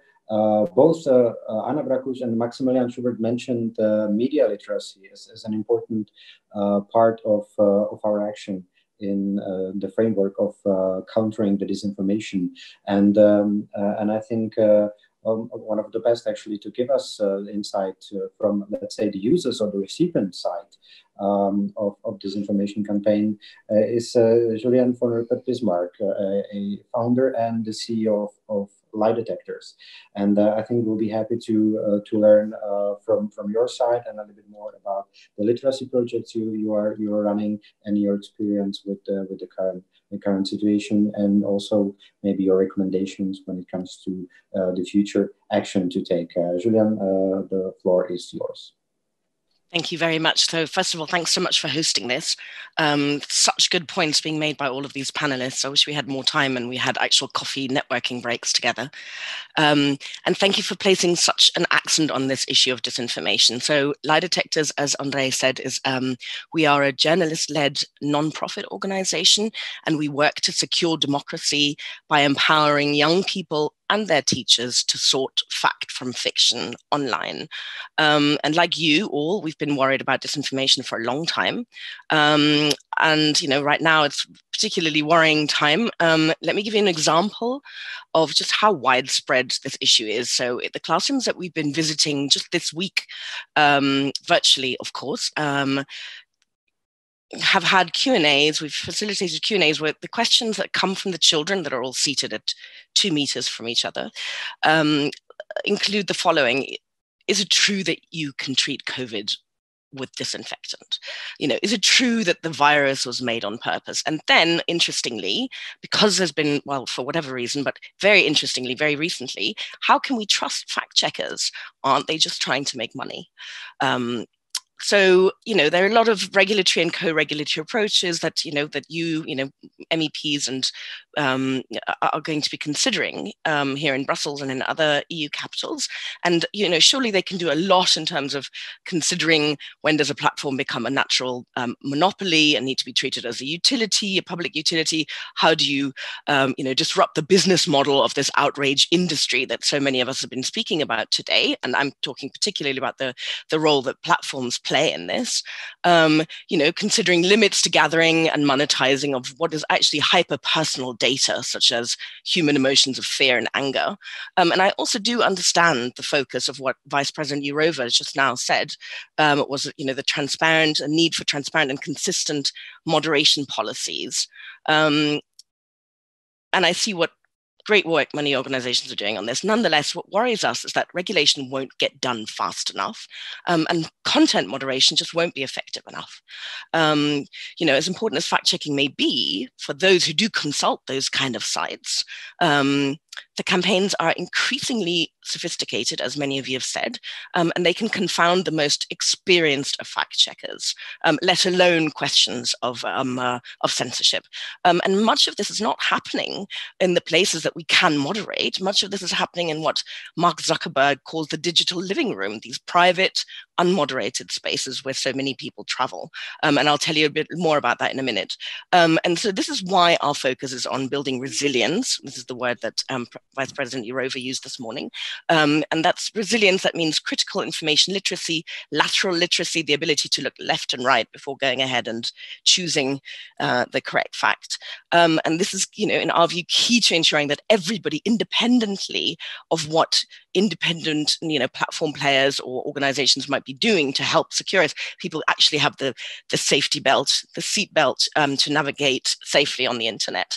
And so practically what we do actually at Lie Detectors, we train and we send journalists into classrooms, currently virtually. I can talk to you about that separately, to work with children aged 10 to 15 on how to recognize fakes, why it matters. It's actually increasingly important to make it relevant, why that actually is an important distinction to make between fact and fiction, and also how journalism works. And what we found in the classrooms, and we work with about 200 journalists at the moment in 3 different countries, and we'll be adding more, is that young people inform themselves very differently than we adults do. They don't think in terms of sources, they think in terms of platforms.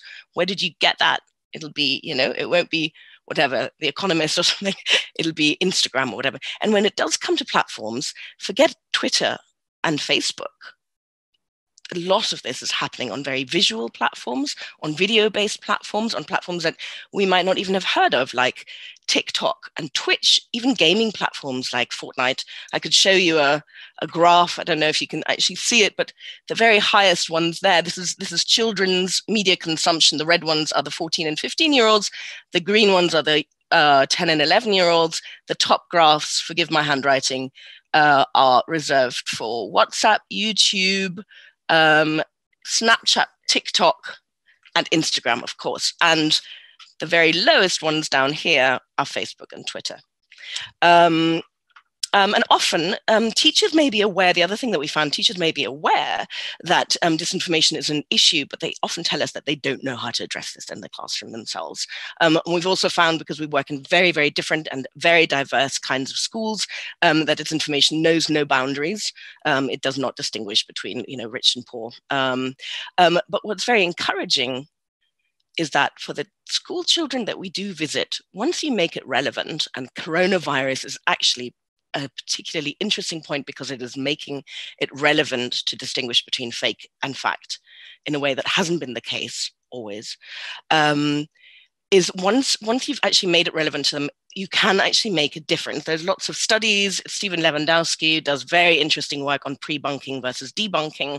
It's really about triggering a behavioral change of actually encouraging people to stop and think who wrote it, who's behind this video, is it a credible source, all the things that we might do naturally, but that might actually take a little bit of training. And these sort of questions are terribly important in our view, and it's something that we want to see integrated into all school curricula and also into teacher training curricula. And I'll speak to you separately about coronavirus, if you like, and the effect that that's had on media literacy training at the moment, because people aren't going back to school uniformly. But Andre asked me specifically also to address what those of you who are watching, who are MEPs, might be able to do about this. So yes, of course, education is not an EU competence, but you'll be pleased to know that I've come up with 5 things that you can do. So on the EU level, on the regulatory level, get involved, consider the digital living room when you're thinking about this. Consider how much of this is traveling on the unmoderated, in the unmoderated spaces. Consider actually working on disrupting the business model of the platforms that facilitates this outrage industry. And then on an international level, a very active international player on education is the OECD. And the EU is a working member of the OECD. As representatives of the EU, demand that the OECD press on with the work that it is starting to consider integrating lateral literacy into its school rankings gauges. And those school ranking gauges are actually very prestigious and people do care about them. So it's a good incentive to give to the schools. Third, for those of you who are in countries that are members of the OECD, do the same thing on a national level, demand that the OECD press on with this kind of work. Also on a national level, demand that media literacy be integrated into school curricula and demand that it become part of all teacher training curricula so that all teachers, regardless of whether they are teaching biology or ethics or politics or history or primary school level, are actually able to address this and it doesn't fall by the wayside as a peripheral subject as we're seeing right now during Corona lockdown times. And, there's some, yes, it's difficult to train teachers. They're very busy. You can't train them very easily. But when you do, the effect is actually remarkably positive. We've seen the teachers that we've trained, and we're doing that increasingly, when they integrate this kind of training into their curricula, we don't have to go there anymore. They don't need us anymore. Also, you have money. European Parliament has money. Lie Detectors is very lucky to be fully funded, but other initiatives really need funding. So here's what you can do. You can allocate funds, and you can also allocate funds in a way that ensures the independence of these efforts. We've seen there's a great wish of big tech and the platforms to get involved, but let's not dig ourselves into deeper debt to the platforms because it risks tying our hands in the long term. So our view is, there's a lot that can be done and that can be done quite quickly. So I look forward to your questions. Thank you. Thank you, Julian, for your intervention, and I think actually very interesting excursion into the world of young people and children in facing actually the disinformation campaigns and sort of building up their capacities actually to distinguish between what is reliable and what is not reliable content. And I think this is an important point to mention. And also thank you for giving us sort of indications where the public action can actually head to and what should be our target areas in this regard. Thank you for your interventions. I would like to ask my colleagues whether they have some questions or whether they would like to intervene. We still have a couple of minutes left for some questions and answers. And in the meantime, before someone else, I may then a little bit use my position as a moderator and maybe raise some questions myself as well. Maybe I would start with Anna. You mentioned that you made over 100 fact-checking or fact checks since the February. So let's say since the pandemic actually outbroke. You were basically following, but you were following the internet also before. Have you already saw, or have you sort of identified some signs of approaching infodemic, or let's say stronger presence of COVID-related issues in the disinformation campaigns already before February? Were there some signs, you know, when the virus was detected already in China back in December or January? Have you already seen, you know, some indications that we can actually be facing a sort of infodemic? And if so, what were those signs actually present already in the online world? Well, thank you. It's so what we noticed in January is that in other countries it was starting. We can know that because we are the part of IFCN, which actually has a lot of fact-checking organizations from all over the world. So what we did notice is that it was slowly starting in some countries. In Europe, in my opinion, it had to go past January so that it could really start. In the beginning, as I said, we mostly noticed it was mostly mockery. Like, is this really happening? Some jokes being made about it. But as it got more serious, so did the hoaxes, so did the misinformation, and so did disinformation. So it really grew as the virus spread. What we started noticing probably by the end of March was this creation of what we called super theories. One of the speakers, Rudy, mentioned that in his panel, is that conspiracy theories feed off each other. So what we noticed by the end of March is this creation of super theories that include anti-vaxxers, 5G, Bill Gates, George Soros, China, Russia, the US, everything all bumped into one. And that was really interesting for us to see how they share information, and how basically we could see in real time how they feed off of each other.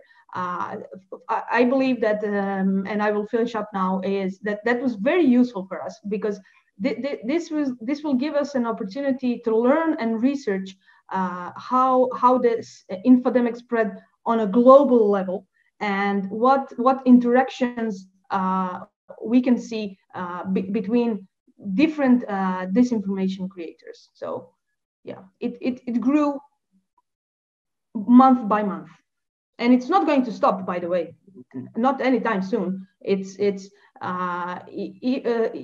going to just spill into other things, and it's going to be here for a very long time.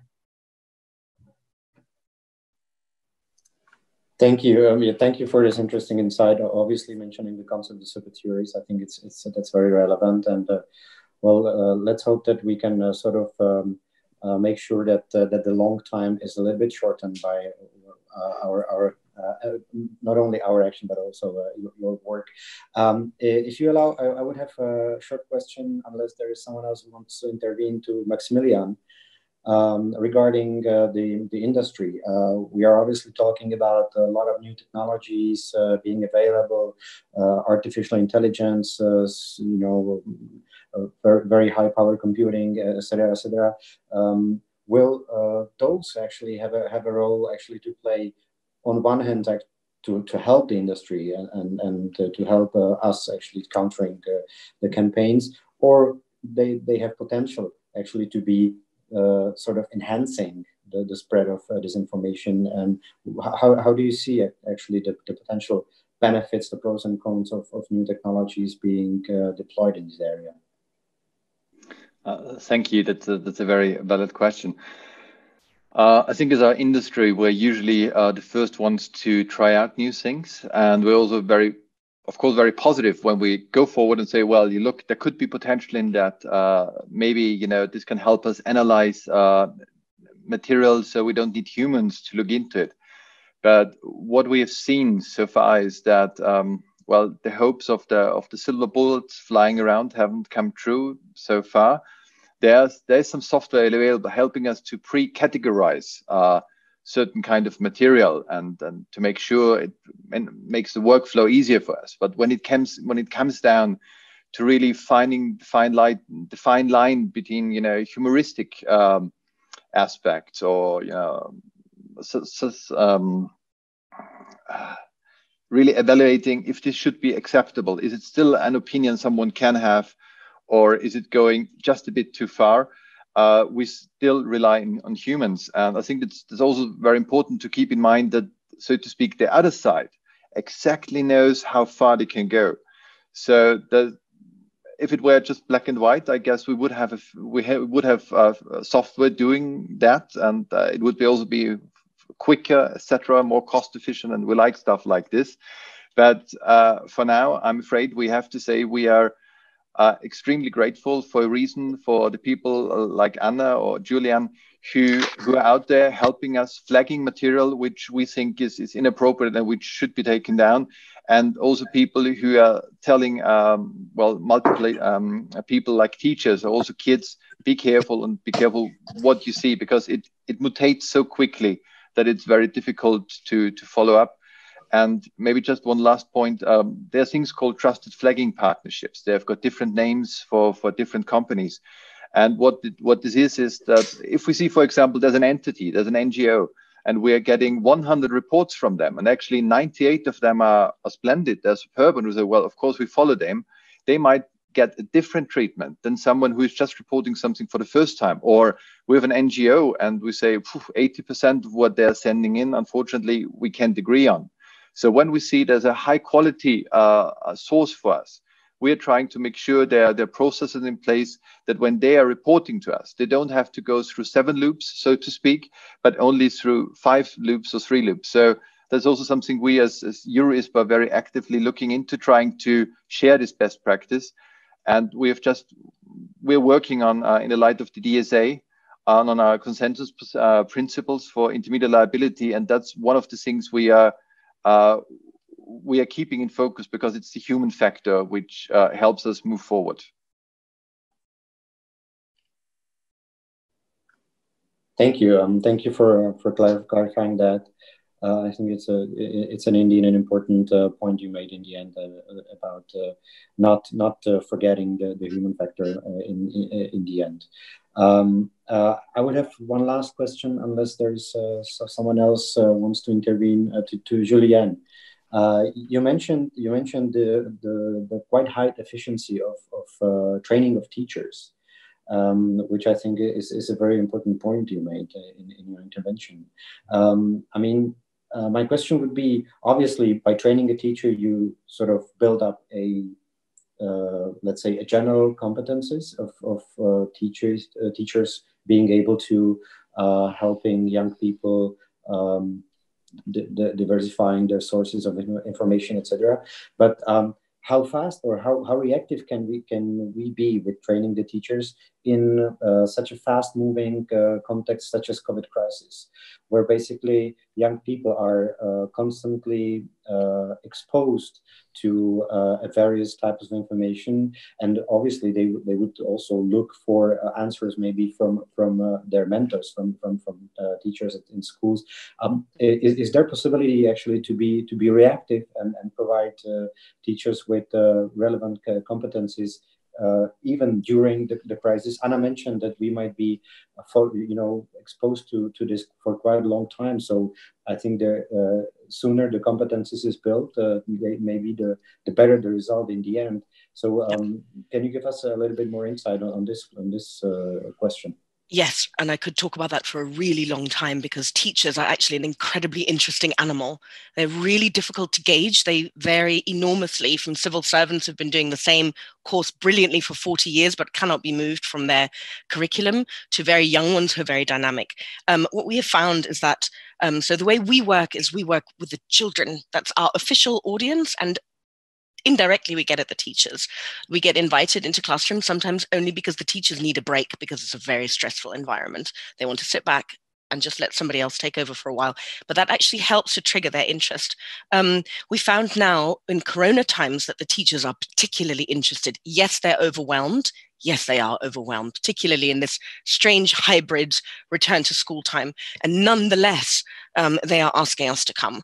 And what we do, actually, we call this a tandem program, is we think that the way to do it is actually to do it gradually. You can't get a teacher to take a one-day course and be done with it. This has got to be a gradual, because they do that all the time, there's got to be a gradual getting to know, just like us. We've got to learn how to fact check, I've got to learn how to do a reverse image search, to see whether the shark was really swimming down, Venice or something like that.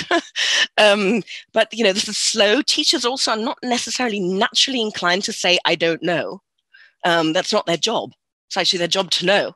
And actually to retrain them, you have to really think about things in terms of group work, either having them work together in groups and learn together, or learn together with the students. And that's what we're currently in a hybrid phase. We had planned to do a very specific tandem program and start that this year between journalists and groups of teachers, so that they could work in groups together long-term, accompanying them and eventually letting them go and doing it.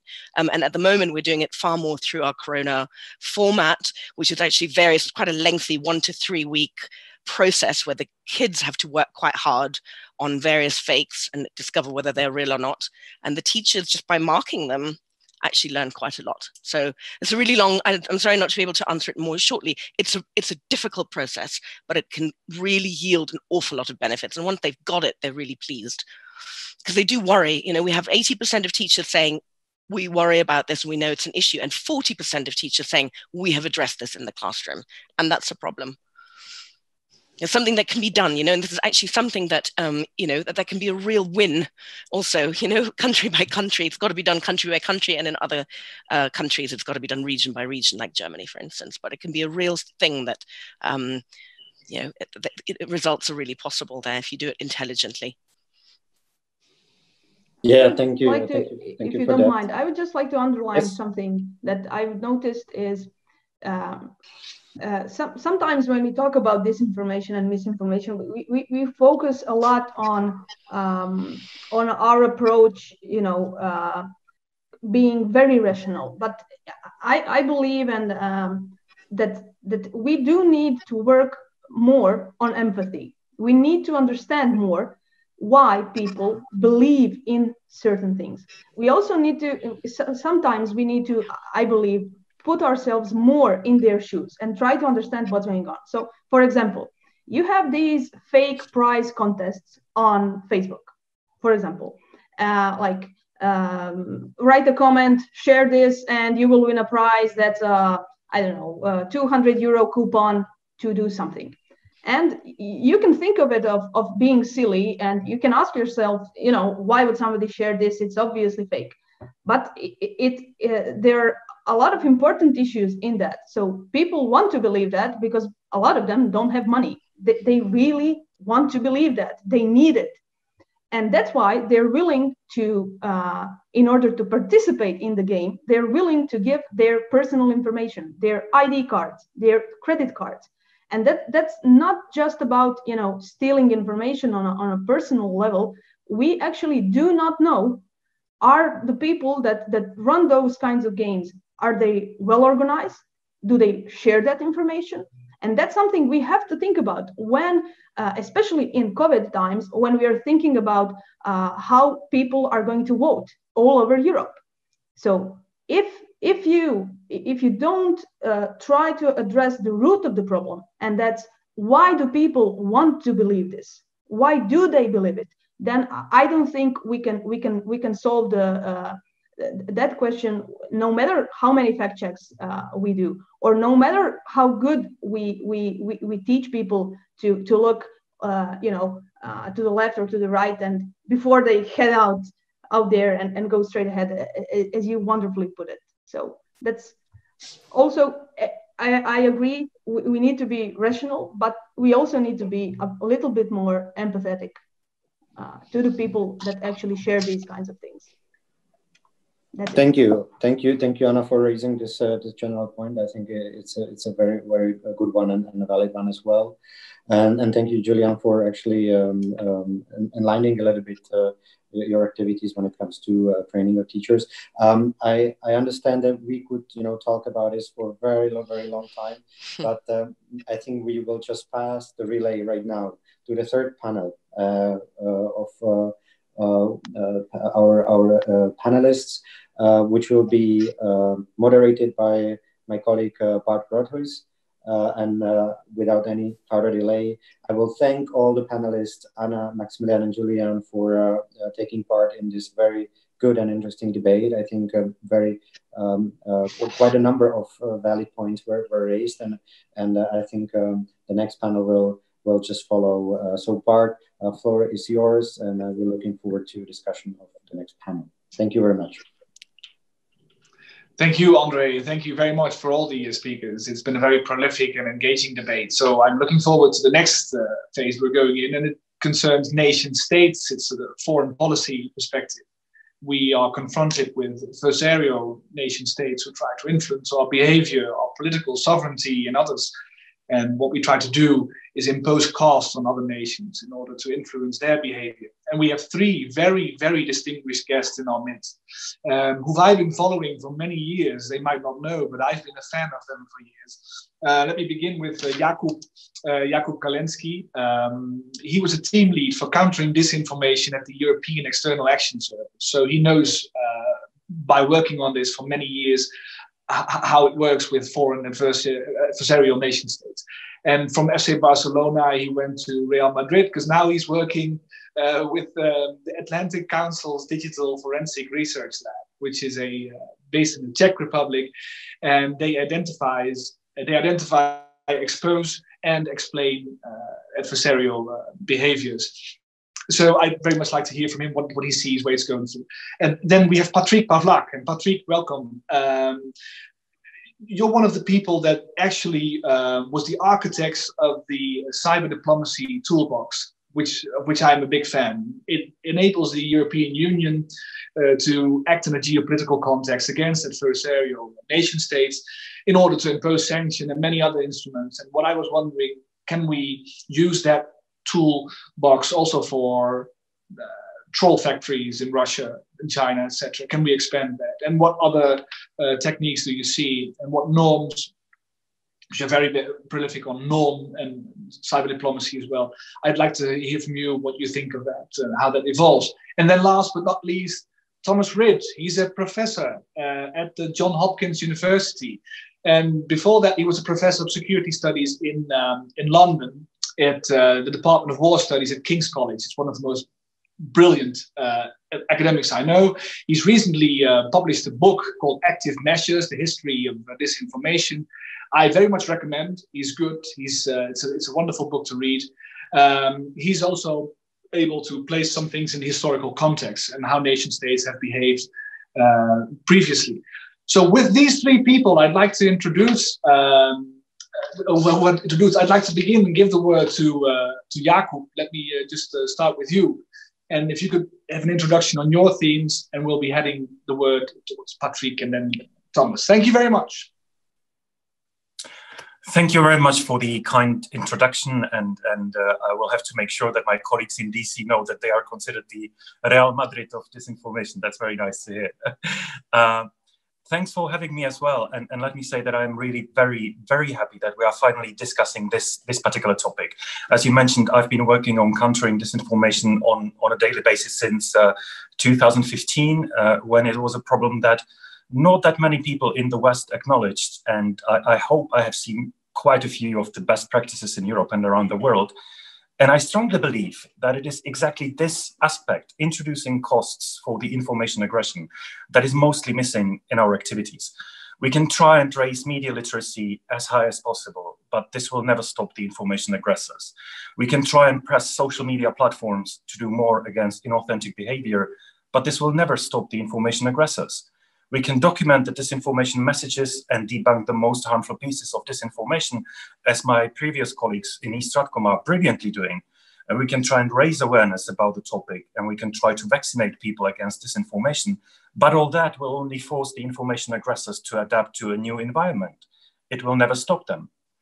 If there is a lesson in the past 5 years, it is this: if we want to do something real against disinformation, we have to be stopping the disinformers. In the last year or more, I was advocating for something that I call 4 lines of defense. And I believe that we need to be doing significantly more in every single department in order to stop losing the information confrontation. Yes, I am afraid that we are losing the information confrontation at the moment. So the first line of defense is documenting of the threat so that we would know more about it. And although there has been some progress made, we still lack a lot of data, not only about how many channels spreading disinformation there are, how many messages per day they spread, but also, for example, about the impact. Some of the opinion polls show us that the Russian disinformation activities can achieve quite a significant impact in the society, in the worst cases ranging from 20 up to 50% of the population. These are really worrying numbers. We need more of these opinion polls, and we need them more regularly in order to see how big the problem is, whether it is increasing or decreasing. The second line of defense would be raising awareness about the threat. We need better communication campaigns, and we need to think about engaging more audiences. Audiences that, for example, us, the men in suits, will never reach, teenagers or pensioners in the rural areas. The third line of defense would be repairing the weaknesses that the disinformers exploit, and there has been said quite a lot about it today. It might be the tensions between various socio-economic groups, it might be the lower media literacy levels, it might be the social media environment that is also a weakness that gets exploited.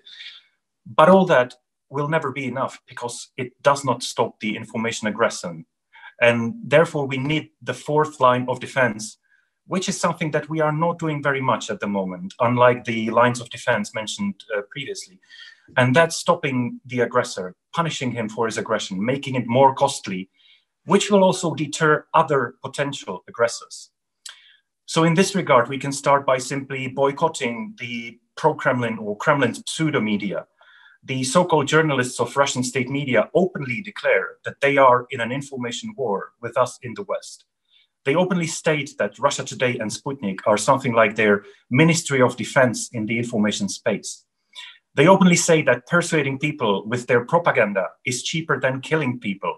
The top Russian journalist, Dmitry Kiselyov, said that his job is a cheaper alternative to killing people. They cannot be more clear about the military mission they have.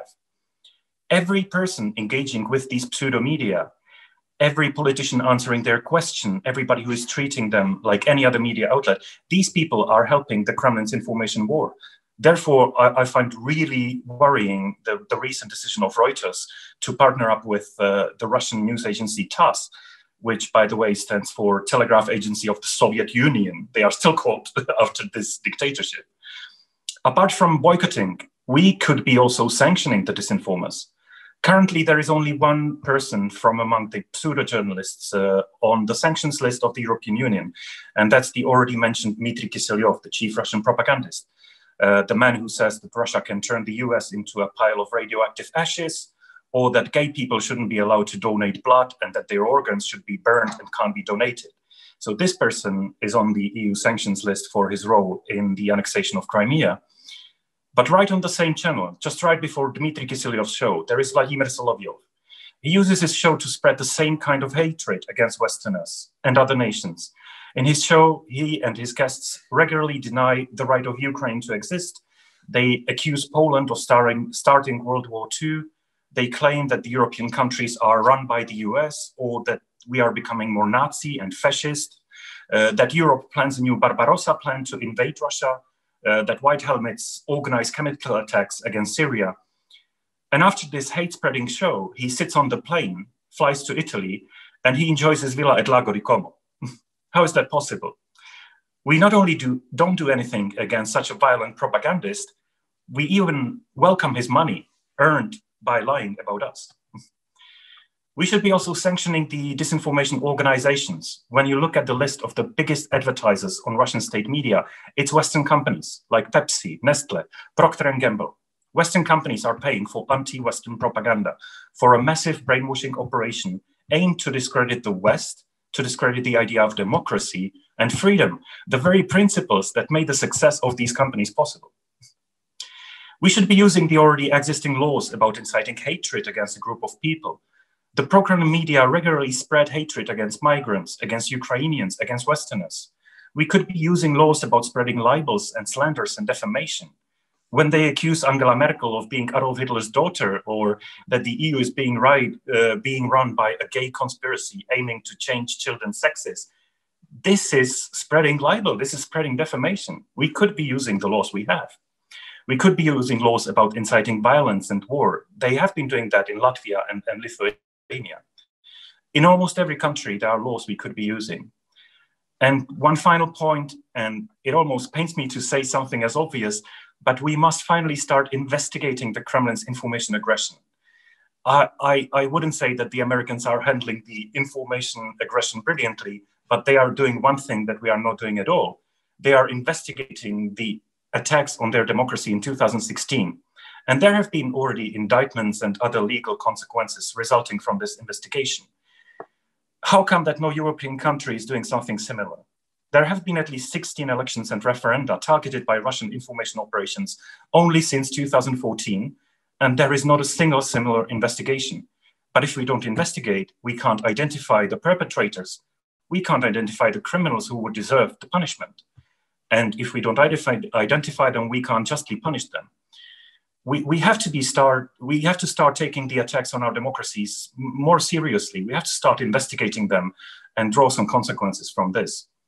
So I believe there is actually much more we could be doing in this regard, in this introducing the costs for the aggressors. And I believe that some of the measures could maybe not solve the problem, but hopefully significantly improve our position in this struggle. And I think that we actually know that we should be doing this. I think all we miss is the political will for this. So therefore, once again, I am really happy that we are having this discussion with the MEPs, and I will be happy to answer the questions after. Well, for all the viewers, you know now why I invited Jakub. He's very prolific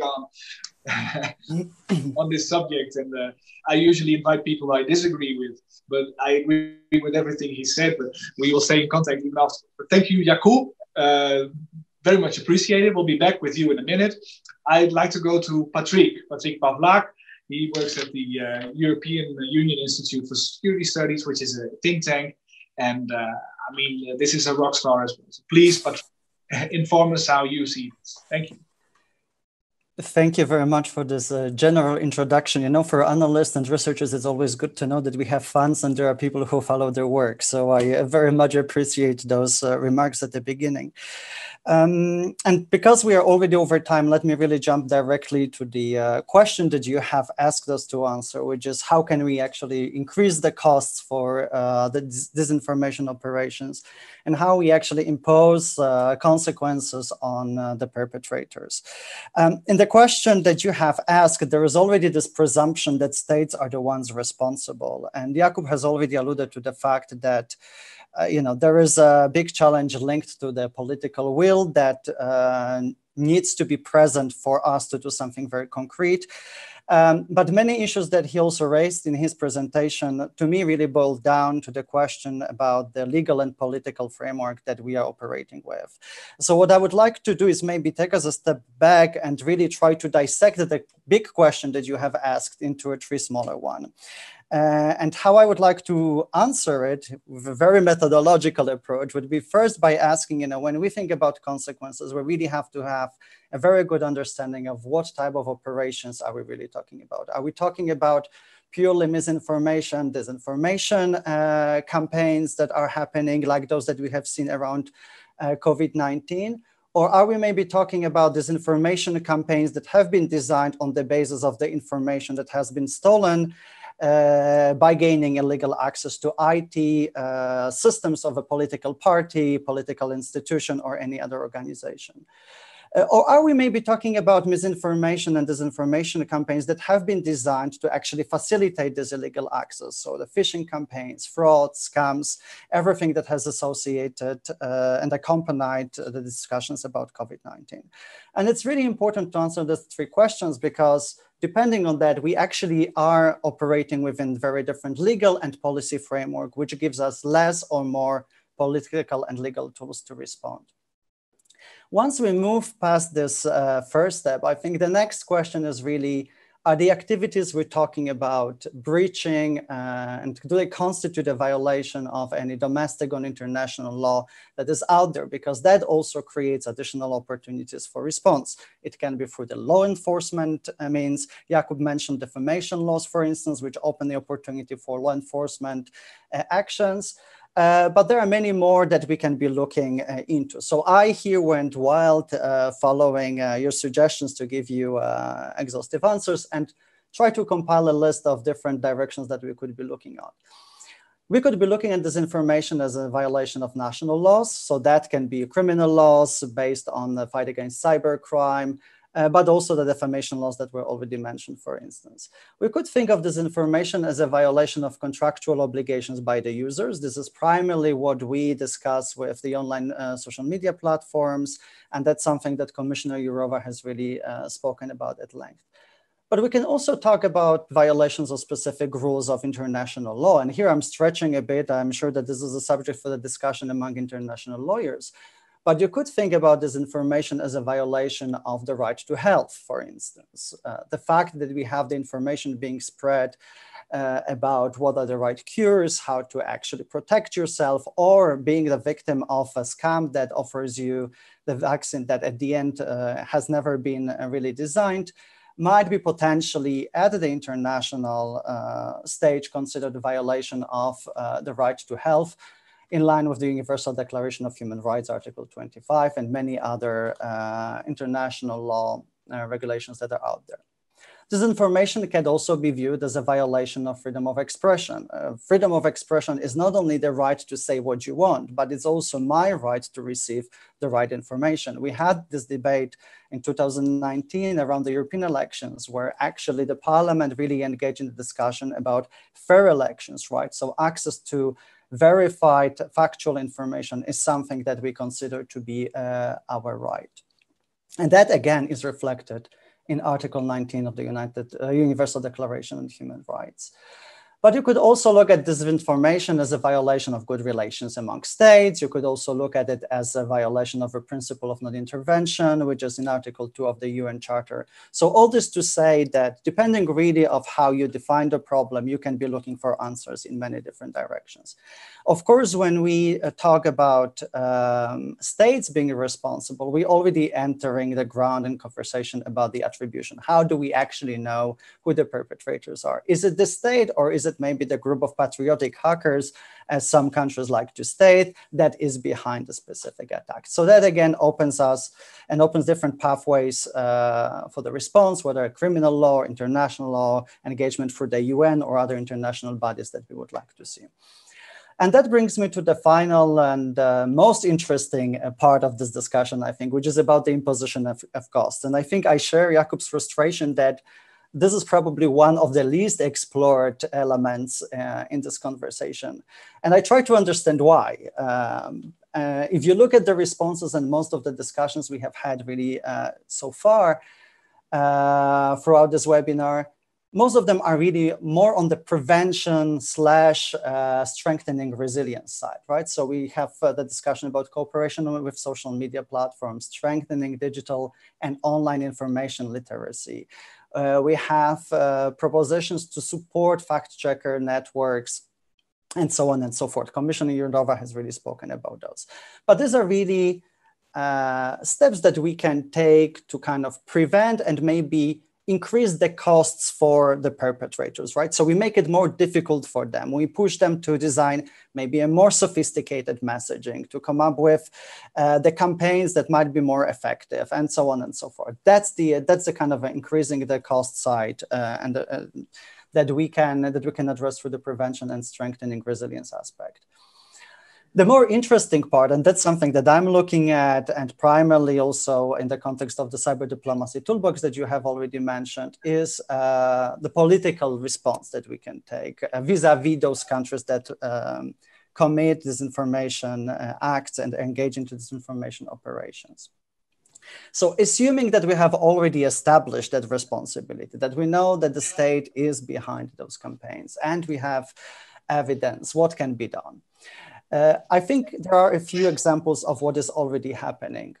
So, for instance, the activities of the EU versus Disinfo that was already mentioned would be something that we could label, calling out the perpetrators, naming and shaming, or raising awareness about different techniques being deployed. We have law enforcement response as well through international cooperation, mutual legal assistance acts, indictments, and so on. But that seems not to be enough. As Jakub said, we're still in the zone where everybody can do what they want without the fear of being punished. So do we really have to give up, or can we think about more creative ways of addressing and dealing with the perpetrators? And here I let my imagination go a bit wild. That might be some of the suggestions that you may want to pick up afterwards, but that's something that is not happening, but maybe could. So when we talk about cyber diplomacy toolbox, as you know very well, this really addresses primarily the challenge of a potential conflict in cyberspace, strengthening accountability for violation of norms of international law, and promoting responsible state behavior in cyberspace. So if you think about those all international acts that I've mentioned before, you could think of disinformation as a violation of international law and potentially subjected and falling under the scope of cyber diplomacy toolbox. Why not? Fighting disinformation is also part of the main objective that we actually promote as the European Union, which is maintaining free, open, and secure cyberspace. Well, if we cannot be sure that the information we receive is free, and factual, that is really problematic. If we do not have open media in countries like Russia, China, and others, where actually this media pluralism that we're promoting within the EU cannot really be guaranteed, that's maybe also something that we should be looking more closely into and push for political actions. Jakub has mentioned sanctions before, and I'm glad he also clarified that the sanctions that we already have in place have been adopted in the context of annexation of Crimea. There we really have the regime that's in place. Now, when we talk about disinformation, we do not really have anything for the moment that could potentially address that. So if you look at the cyber sanctions regime, for instance, that has been adopted, there is this requirement of intervention or unlawful access into the IT systems of another country.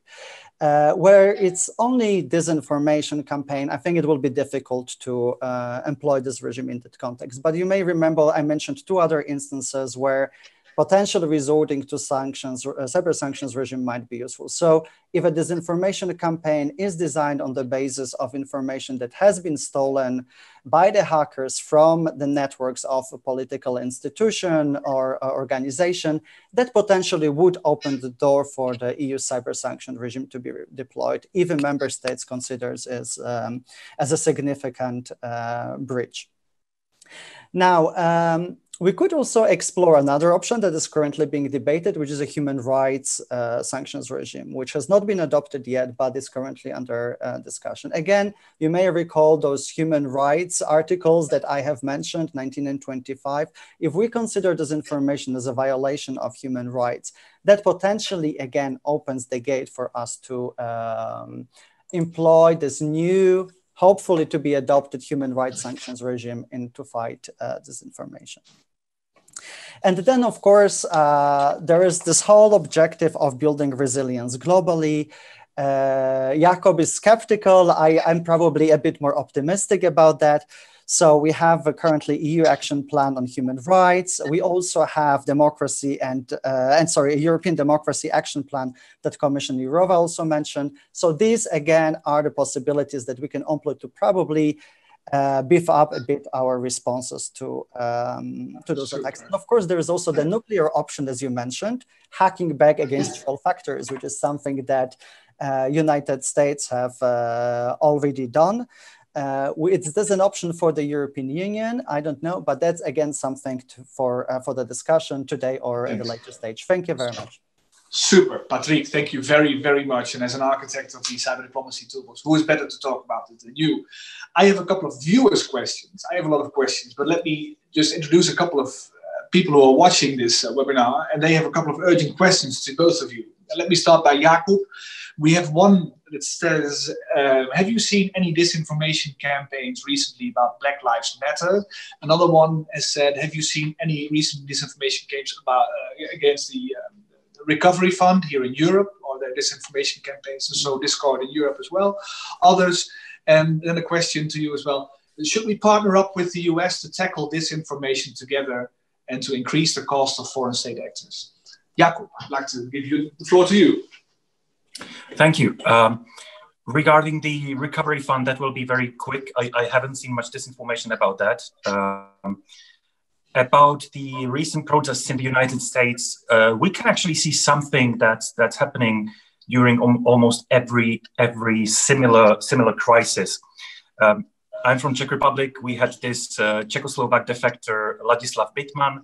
I believe Thomas is quoting him in his book as well. He used to work on disinformation in the 60s, and he said that the work of disinformer is something like an evil doctor. He tries to make the precise diagnosis of his patient. In this particular instance, it's the audience. He tries to identify the weaknesses, and he's trying to make them worse. So this is precisely how the disinformers operate. They try to find the informational weakness, which in some audiences might be the anti-migrant sentiment. In other audiences, it might be the anti-LGBT feelings. And in the case of United States, it has been for decades the racial question. And they are trying to make it worse. So that's not to say that they have kind of created the protest, not at all, no. But they are definitely happy to fuel it, and they are definitely happy to abuse the emotions. But to be perfectly frank, I haven't seen a lot of kind of coordinated activity that we could attribute to the Russian state actors, to be completely clear.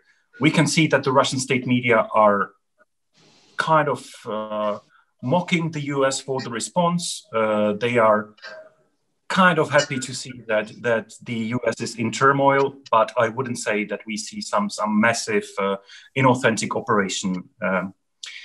Regarding the cooperation with the US, I would be only happy if we saw more of that. I do understand the problems. I do understand who is sitting in the White House. I do understand that some people do not make it really easy, but I believe that there is a lot of goodwill in the government. I know personally quite a few people in the State Department who want to work on this topic and who would love to cooperate with the European Union.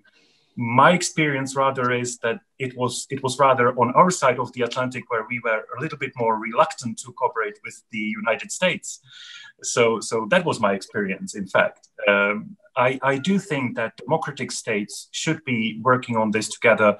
I think, for example, the reaction to the case of Skripal has shown that a strong response coming from the democratic world can send a very strong message. And I think we should be using this much more often. We have had these cases in Europe, where in Germany, the hacking of Bundestag, or the murder of Hangoshvili on the streets of Berlin, the hacking of the OPCW in the Netherlands. We see that the information aggressors are really using the same playbook in many countries. And I think we could be building some more more robust response of the democratic states, where I do believe that the United States would be willing to help. Thank you very much again, Jakub. We have one last question for Patrick, and then we'll be wrapping up again. It's too fast, but one last question. So you're an expert also in cyber norms. What is normal behavior? COVID-19 was a catalyzing. It was catalyzing that debate. What is it normal to hack a hospital while in a big health crisis?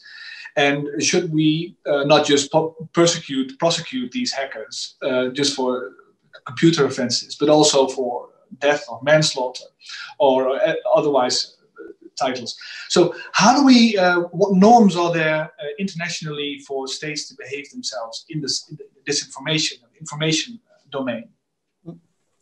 That's a great question. So I think it's important really to understand that in the international environment, we're not really operating in any legal or policy vacuum. There are legal instruments and policies already in place. And when you ask about norms, I think the particularly useful one, and then the one that has really picked up over the past weeks and months, is the processes within the United Nations. The United Nations has established what's called a group of governmental experts that for several years now has been working on designing norms of responsible behavior in cyberspace. And in 2015, it produced a report that asks the states to actually abstain from attacks against the critical infrastructure. And not only that, it also imposed the obligations of states to ensure that no such attacks are originating from their territory. So if you think about COVID-19 and the potential impact that the disinformation campaigns have on human lives, you could expect that the states will undertake this due diligence principle and will assist countries that are being affected by those disinformation campaigns in order to prevent them. Now, this is, as we hear, unfortunately not happening. So where does that leave us? Well, the problem with UN norms, especially in this context of the group of governmental experts, is that they are of non-binding nature. So states are free to ignore those specific norms. Now, again, this is not to say that we operate in a legal vacuum. Some of those norms overlap with clear provisions of international law that states have already adopted for many international documents. I've already mentioned only one, Universal Declaration of Human Rights, but there are many more. So states are already legally obliged to comply with those obligations. We have seen 2 weeks ago, Estonia has organized for the first time an ARIA formula hearing at the UN Security Council, which also focused on the COVID-19 and cyber attacks against healthcare institutions. So I think we have quite a broad scope for operations here. But we need to be, I think, a bit more creative in how we establish the link between, in the conversation about the disinformation, cyber attacks, and international politics and cyber diplomacy. That's something that has not really been happening much. And I think we have to be as creative as those who design those disinformation campaigns in designing our responses. We should not let those to really limit us too much. Exactly. Thank you very much, Patrick, for that answer. And thank you all for participating. It's so frustrating that the time is already over. It's just time is biting us. But I'd like to thank you very much. You're such prolific authors. You've been feeding this debate for many years, and now you're feeding the European Parliament and all the viewers. And I'd like to thank you. If I had a bottle of wine, I'd give it to you. We'll make sure you get another wave. We'll express our gratitude in another way. So thank you very much for joining us. And with that, and as Maite has already introduced, I'd like to wrap up a couple of the discussions that we had today. And I hope I do it in an ordinary manner, Maite. And if I don't, you will be sure to express your thoughts after me, because I'll keep it short. So in the last 2 minutes, I'd like to say thank you, everybody, for being here today for Renew Europe. This is an important debate. This is not going away. This debate, it's about trust in our society, confidence, like Mr. Reichstadt says, and some of the people, Nathalie Loiseau's session. It's about trust in our society. Europe is one of the best places to live in the world. And we have confidence in ourselves, in our economies, in our democracies, and we should keep it that way. I think that trust is undermined by disinformation, and that is something that we should look at. It has a democratic risk, it has a foreign policy risk, it has internal policy risk, it has human rights risks like discrimination, racism, and it's a balancing act. Whatever we want to do about it, I think, is a balancing act. A balancing act between the freedom of expression versus the non-interference versus etc. So if we want to do something about it, we have to cooperate with others to balance with them. So we have to balance with platforms, not just the old platforms like Twitter and Facebook, but as Julianne perfectly expressed, it's also TikTok and Stitch, and those are the new platforms that we're looking at, and it's more imagery and less written. So how do we cope with that and that new technology? It's also about researchers we have to engage with media, we have to engage with NATO. OECD was mentioned today, very important. Civil society, teachers. Oh, we have a lot to do. We have so much work to do, and we haven't got that in place yet. And what is important right now for Renew Europe is to get that in place. So I'm writing a paper, and I believe Maite is very eager to write a paper, and we'll be pushing this debate forward in the European Parliament so that Europe will be setting a next step, because we're not done. In the context of evolving threats, evolving technology, the potential of foreign states and others of spreading disinformation is only growing, and what I'd like to see is that we put an end to it. It will never end completely, but we have to be resilient, and we have to do something about our adversaries who can't seem to be stopping. So thank you very much for anyone here today, and I'd like to express our gratitude to the staff who has actually done a terrific job in getting everyone here. It's been very prolific, and I learned a lot. And if there's anything anyone wants to add, please do so now, and then I'll be wrapping up this wonderful webinar. So thank you very much. Enjoy the rest of your day, and we'll be seeing each other in another format. Thank you. Thank you.